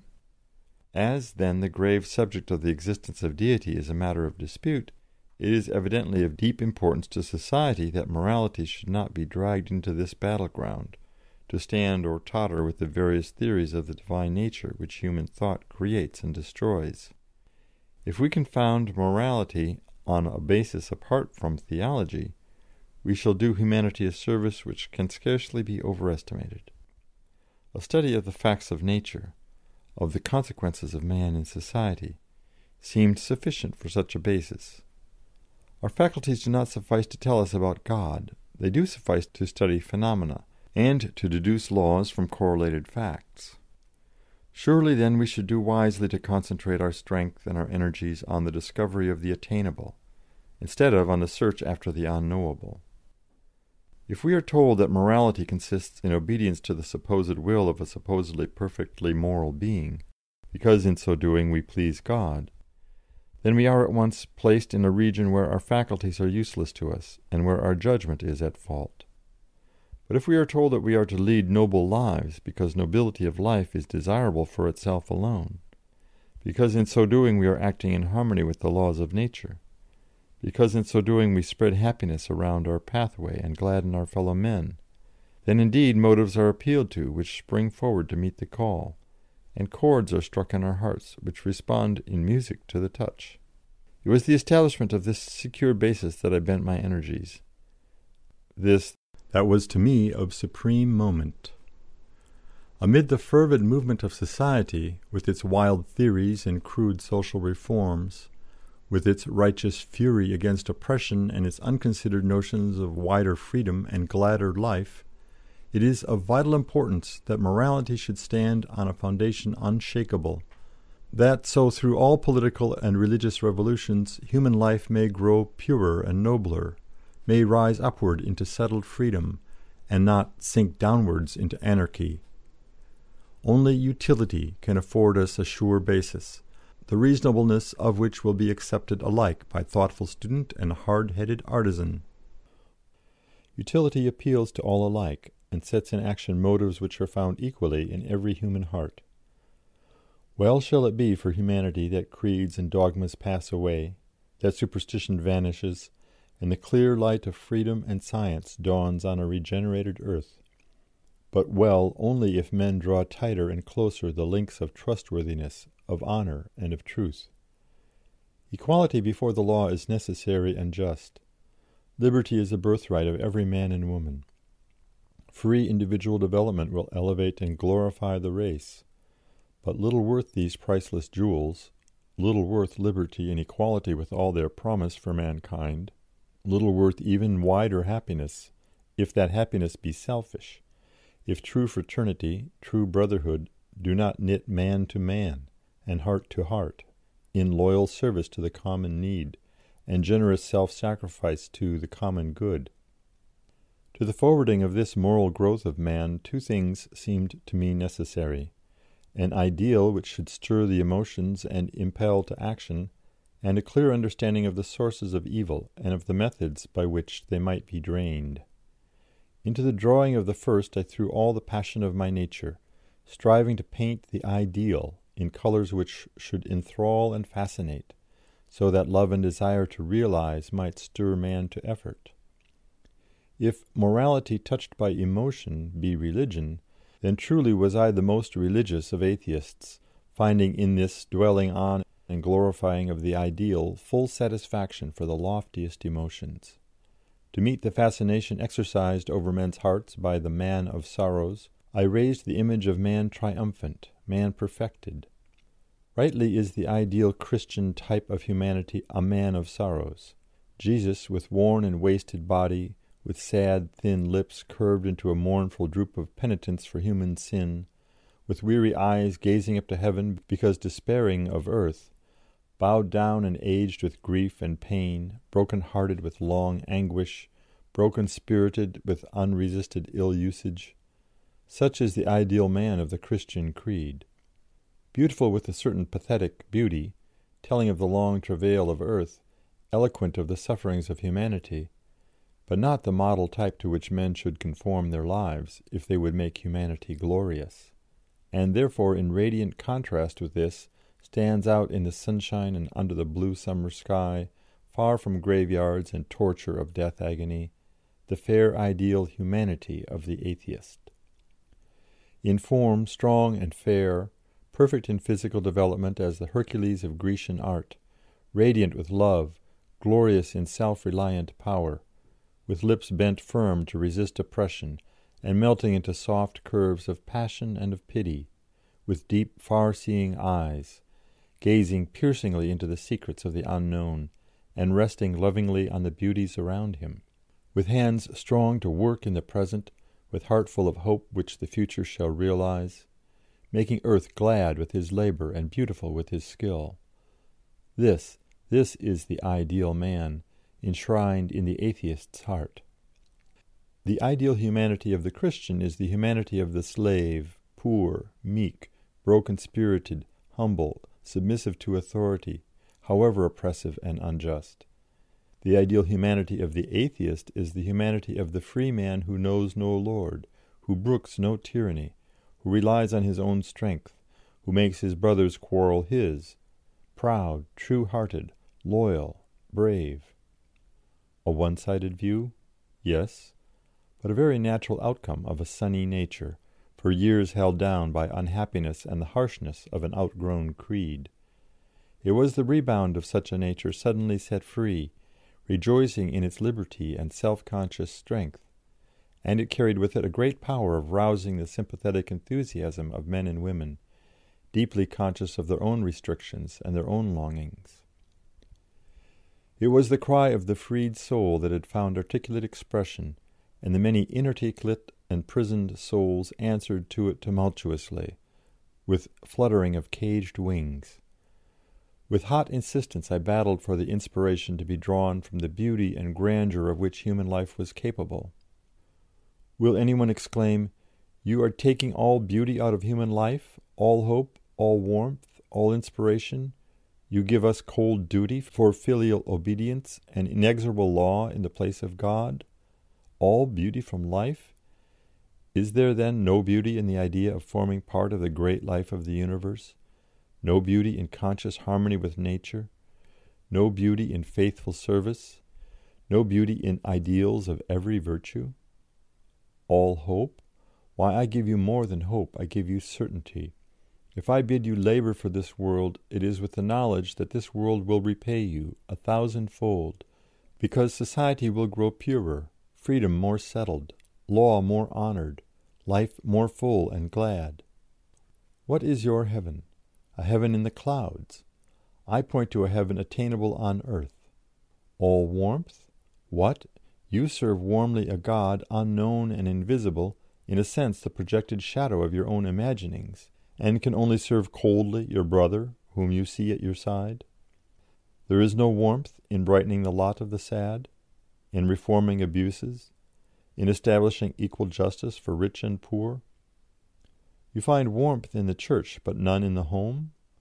Warmth in imagining the cloud glories of heaven, but none in creating substantial glories on earth? All inspiration? If you want inspiration to feeling, to sentiment, perhaps you had better keep to your Bible and your creeds. If you want inspiration to work, go and walk through the east of London or the back streets of Manchester. You are inspired to tenderness as you gaze at the wounds of Jesus, dead in Judea long ago, and find no inspiration in the wounds of men and women dying in the England of today? You have tears to shed for him, but none for the sufferer at your doors? His passion arouses your sympathies, but you see no pathos in the passion of the poor? Duty is colder than filial obedience? What do you mean by filial obedience? Obedience to your ideal of goodness and love, is it not so? Then how is duty cold? I offer you ideals for your homage. Here is truth for your mistress, to whose exaltation you shall devote your intellect. Here is freedom for your general, for whose triumph you shall fight. Here is love for your inspirer, who shall influence your every thought. Here is man for your master, not in heaven but on earth, to whose service you shall consecrate every faculty of your being. Inexorable law in the place of God? Yes, a stern certainty that you shall not waste your life, yet gather a rich reward at the close, that you shall not sow misery yet reap gladness, that you shall not be selfish yet be crowned with love, nor shall you sin yet find safety in repentance. True, our creed is a stern one, stern with the beautiful sternness of nature. But if we be in the right, look to yourselves. Laws do not check their action for your ignorance. Fire will not cease to scorch because you did not know. With equal vigour did I maintain that virtue was its own reward, and that payment on the other side of the grave was unnecessary as an incentive to right living. What shall we say to Miss Cobb's contention that duty will grow grey and cold without God and immortality? Yes, for those with whom duty is a matter of selfish calculation, and who are virtuous only because they look for a golden crown in payment on the other side of the grave. those of us who find joy in right doing, who work because work is useful to our fellows, who live well because in such living we pay our contribution to the world's wealth, leaving earth richer than we found it. We need no paltry payment after death for our life's labour, for in that labour is its own exceeding great reward. But did anyone yearn for immortality, that not all of me shall die? Is it true that atheism has no immortality? What is true immortality? Is Beethoven's true immortality in his continued personal consciousness, or in his glorious music deathless while the world endures? Is Shelley's true life in his existence in some far-off heaven, or in the pulsing liberty his lyrics send through men's hearts, when they respond to the strains of his lyre? Music does not die, though one instrument be broken. Thought does not die, though one brain be shivered. Love does not die, though one's heartstrings be rent. And no great thinker dies so long as his thought re-echoes through the ages, its melody the fuller toned, the more human brains send its music on. Not only to the hero and the sage is this immortality given, it belongs to each according to the measure of his deeds. Worldwide life for worldwide service, straightened life for straightened work, each reaps as he sows, and the harvest is gathered by each in his rightful order. This longing to leave behind a name that will live among men by right of service done them, this yearning for human love and approval that springs naturally from the practical and intense realization of human brotherhood, these will be found as strong motives in the breasts of the most earnest men and women who have in our generation identified themselves with the free thought cause. They shine through the written and spoken words of Charles Bradlaugh all through his life, and every friend of his knows how often he has expressed the longing that, when the grass grows green over my grave, men may love me a little for the work I tried to do. Needless to say that in the many controversies in which I took part, it was often urged against me that such motives were insufficient, that they appealed only to natures already ethically developed, and left the average man, and above all the man below the average, with no sufficiently constraining motive for right conduct. I resolutely held to my faith in human nature, and the inherent response of the human heart when appealed to from the highest grounds. Strange, I often think now, this instinctive certainty I had of man's innate grandeur that governed all my thought, inconsistent as that certainty was with my belief in his purely animal ancestry. Pressed too hard, I would take refuge in a passionate disdain for all who did not hear the thrilling voice of virtue and love her for her own sweet sake. I have myself heard the question asked, why should I seek for truth, and why should I lead a good life if there be no immortality in which to reap a reward? To this question the freethinker has one clear and short answer. There is no reason why you should seek truth, if to you the search has no attracting power. There is no reason why you should lead a noble life, if you find your happiness in leading a poor and a base one. Friends, no one can enjoy a happiness which is too high for his capabilities. A book may be of intensest interest, but a dog will very much prefer being given a bone. To him whose highest interest is centred in his own miserable self, to him who cares only to gain his own ends, to him who seeks only his own individual comfort, to that man free thought can have no attraction. Such a man may indeed be made religious by a bribe of heaven. He may be led to seek for truth, because he hopes to gain his reward hereafter by the search. But truth disdains the service of the self-seeker. She cannot be grasped by a hand that itches for reward. If truth is not loved for her own pure sake, if to lead a noble life, if to make men happier, if to spread brightness around us, if to leave the world better than we found it, if these aims have no attraction for us, if these thoughts do not inspire us, then we are not worthy to be secularists. We have no right to the proud title of freethinkers. If you want to be paid for your good lives by living forever in a lazy and useless fashion in an idle heaven, if you want to be bribed into nobility of life, if, like silly children, you learn your lesson not to gain knowledge but to win sugar plums, then you had better go back to your creeds and your churches.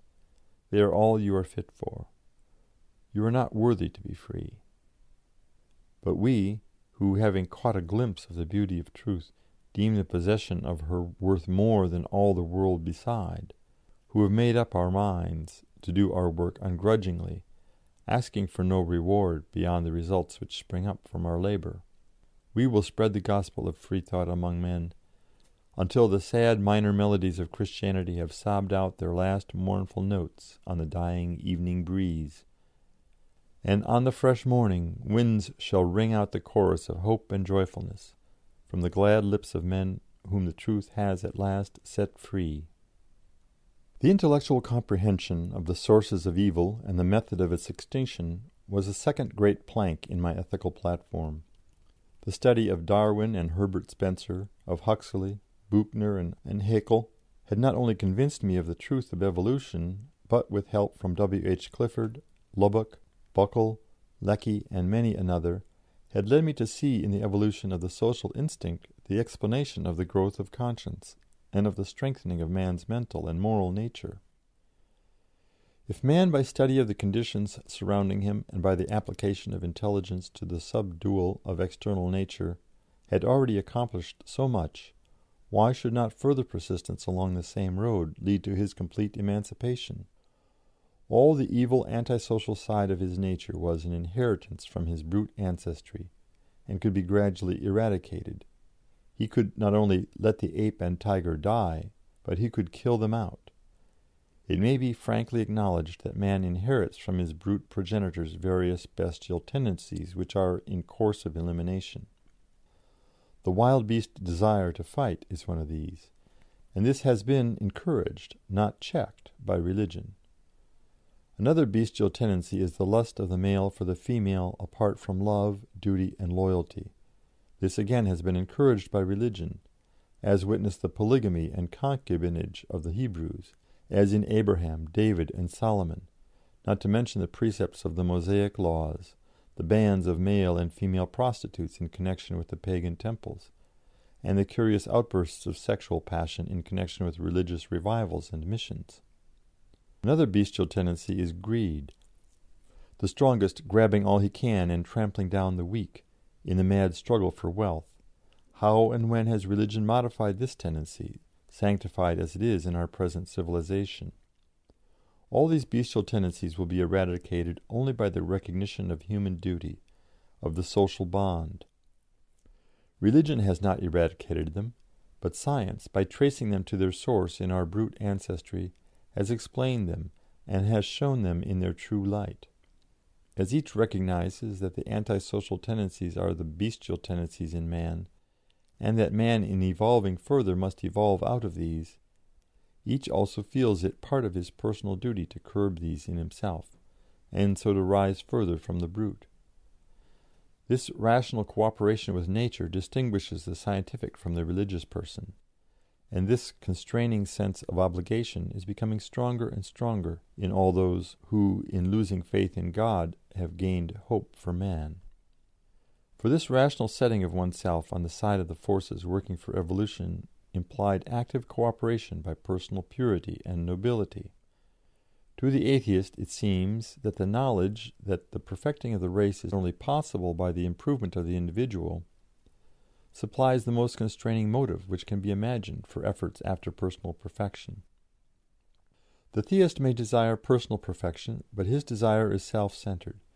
Each righteous individual is righteous, as it were, alone, and his righteousness does not benefit his fellows, save as it may make him helpful and loving in his dealings with them. The atheist desires personal perfection, not only for his joy in it as beautiful in itself, but because science has taught him the unity of the race, and he knows that each fresh conquest of his over the baser parts of his nature, and each strengthening of the higher, is a gain for all, and not for himself alone.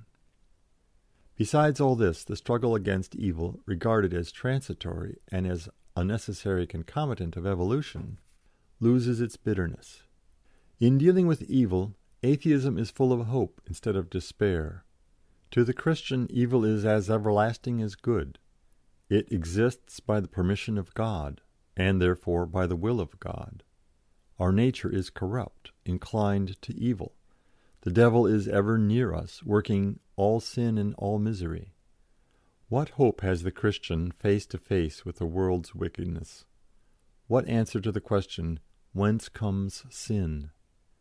To the atheist, the terrible problem has in it no figure of despair.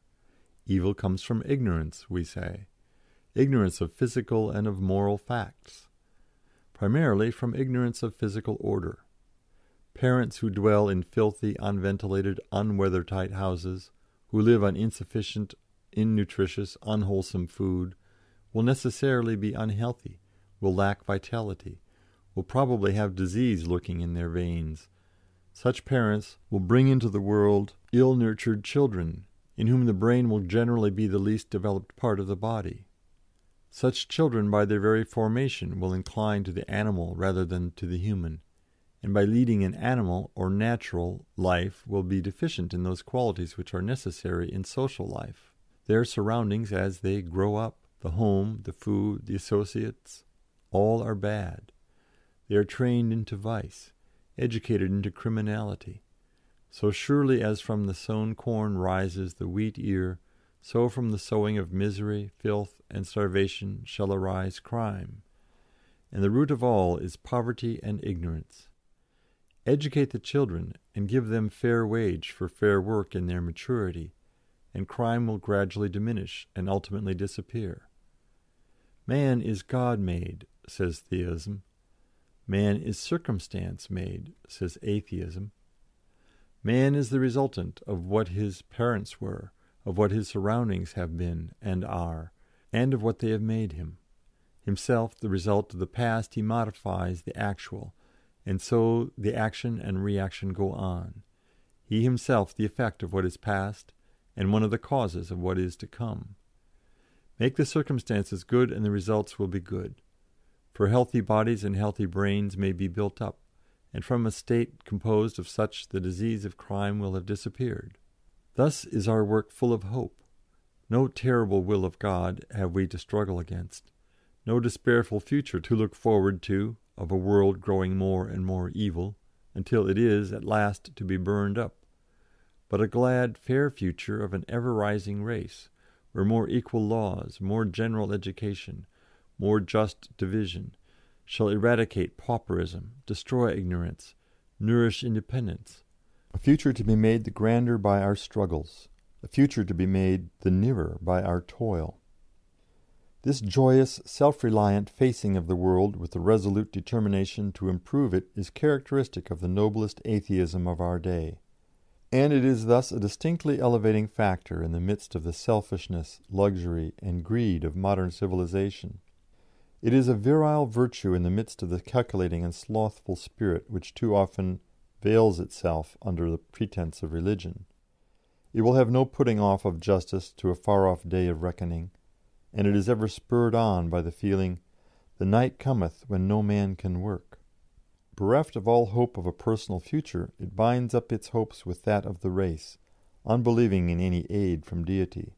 It struggles the more strenuously to work out man's salvation by his own strength. To us there is but small comfort in Miss Cobb's assurance that the earth's wrongs and agonies will be righted hereafter. Granting for a moment that man survives death, what certainty have we that the next world will be any improvement on this? Miss Cobb assures us that this is God's world, whose world will the next be, if not also his? Will he be stronger there, or better, that he should set right in that world the wrongs he has permitted here? Will he have changed his mind, or have become weary of the contemplation of suffering? To me the thought that the world was in the hands of a God who permitted all the present wrongs and pains to exist would be intolerable, maddening in its hopelessness. There is every hope of righting earth's wrongs and of curing earth's pains if the reason and skill of man which have already done so much are free to do the rest. But if they are to strive against omnipotence, hopeless indeed is the future of the world. It is in this sense that the atheist looks on good as the final goal of ill. And believing that that goal will be reached the sooner the more strenuous the efforts of each individual, he works in the glad certainty that he is aiding the world's progress thitherward. not dreaming of a personal reward hereafter, not craving a personal payment from heavenly treasury, he works and loves, content that he is building a future fairer than his present, joyous that he is creating a new earth for a happier race. Such was the creed and such the morality which governed my life and thoughts from 1874 to 1886, and with some misgivings to 1889, and from which I drew strength and happiness amid all outer struggles and distress. And I shall ever remain grateful for the intellectual and moral training it gave me, for the self-reliance it nurtured, for the altruism it inculcated, for the deep feeling of the unity of man that it fostered, for the inspiration to work that it lent. And perhaps the chief debt of gratitude I owe to free thought is that it left the mind ever open to new truth, encouraged the most unshrinking questioning of nature, and shrank from no new conclusions, however adverse to the old, that were based on solid evidence. I admit sorrowfully that all freethinkers do not learn this lesson, but I worked side by side with Charles Bradlaugh, and the free thought we strove to spread was strong-headed and broad-hearted. The antagonism, which, as we shall see in a few moments, blazed out against me from the commencement of my platform work, was based partly on ignorance, was partly aroused by my direct attacks on Christianity, and by the combative spirit I myself showed in those attacks, and very largely by my extreme radicalism in politics.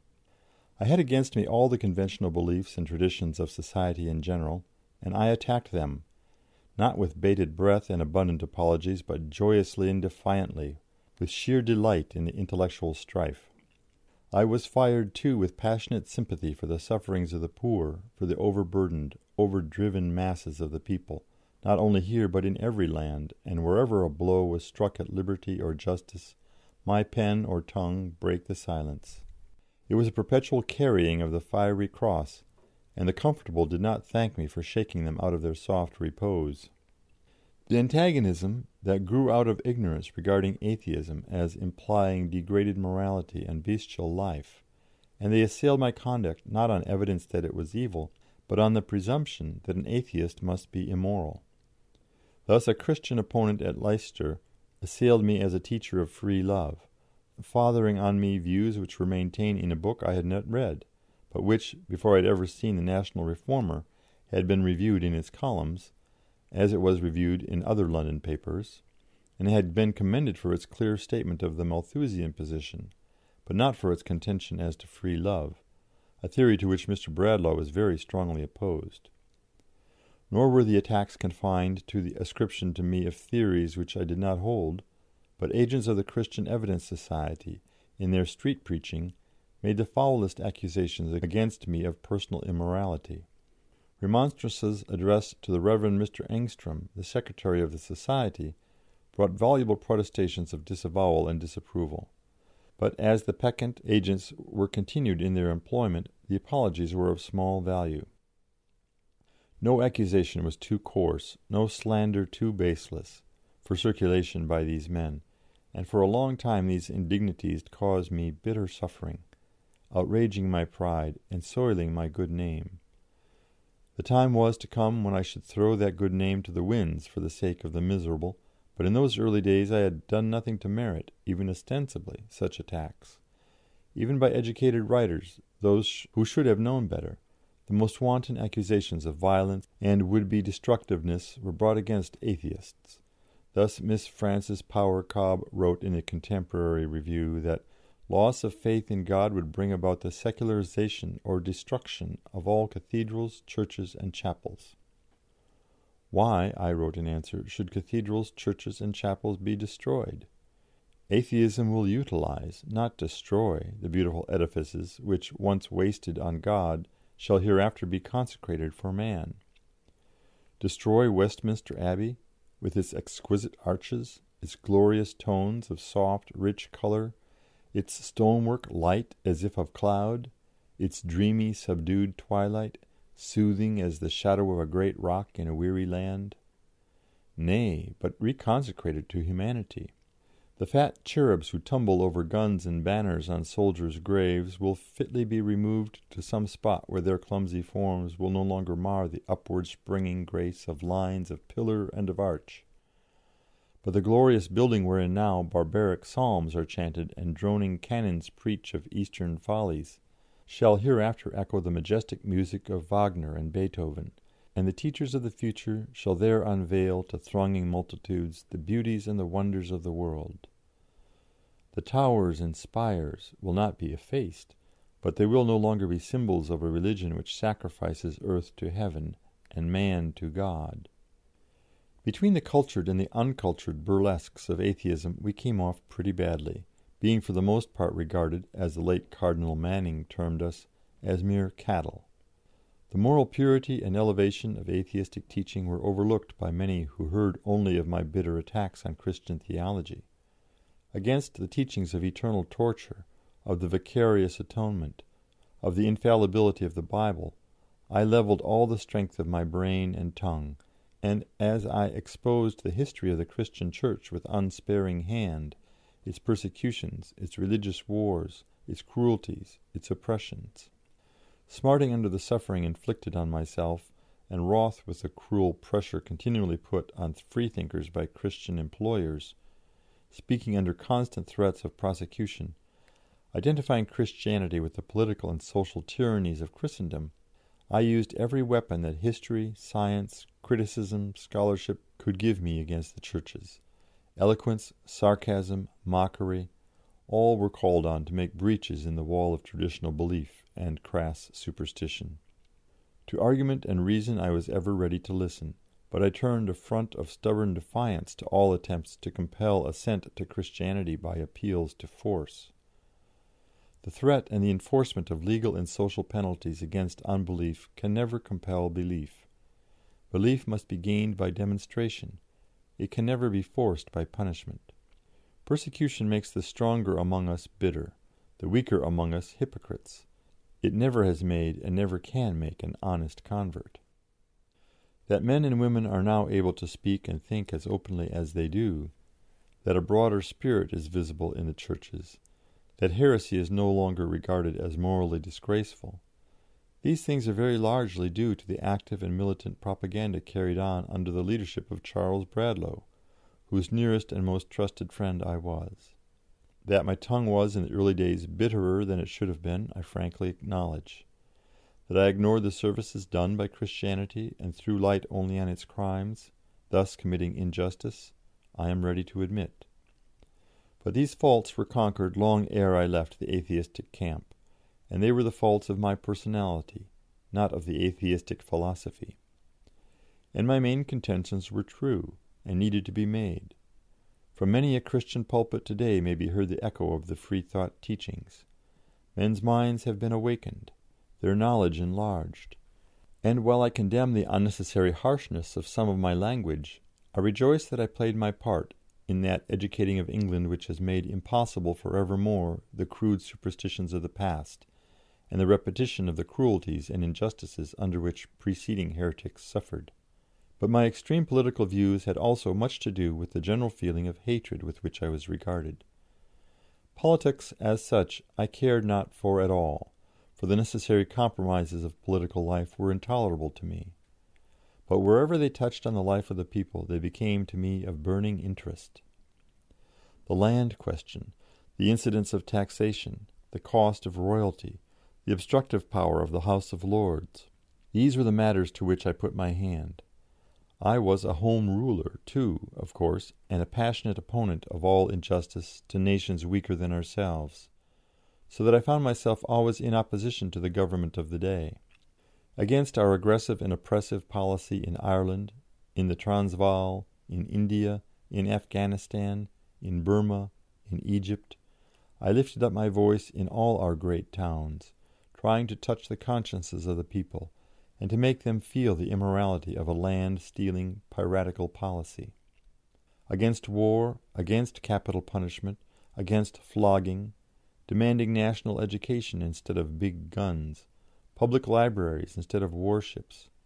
No wonder I was denounced as an agitator, a firebrand, and that all orthodox society turned up at me its most respectable nose.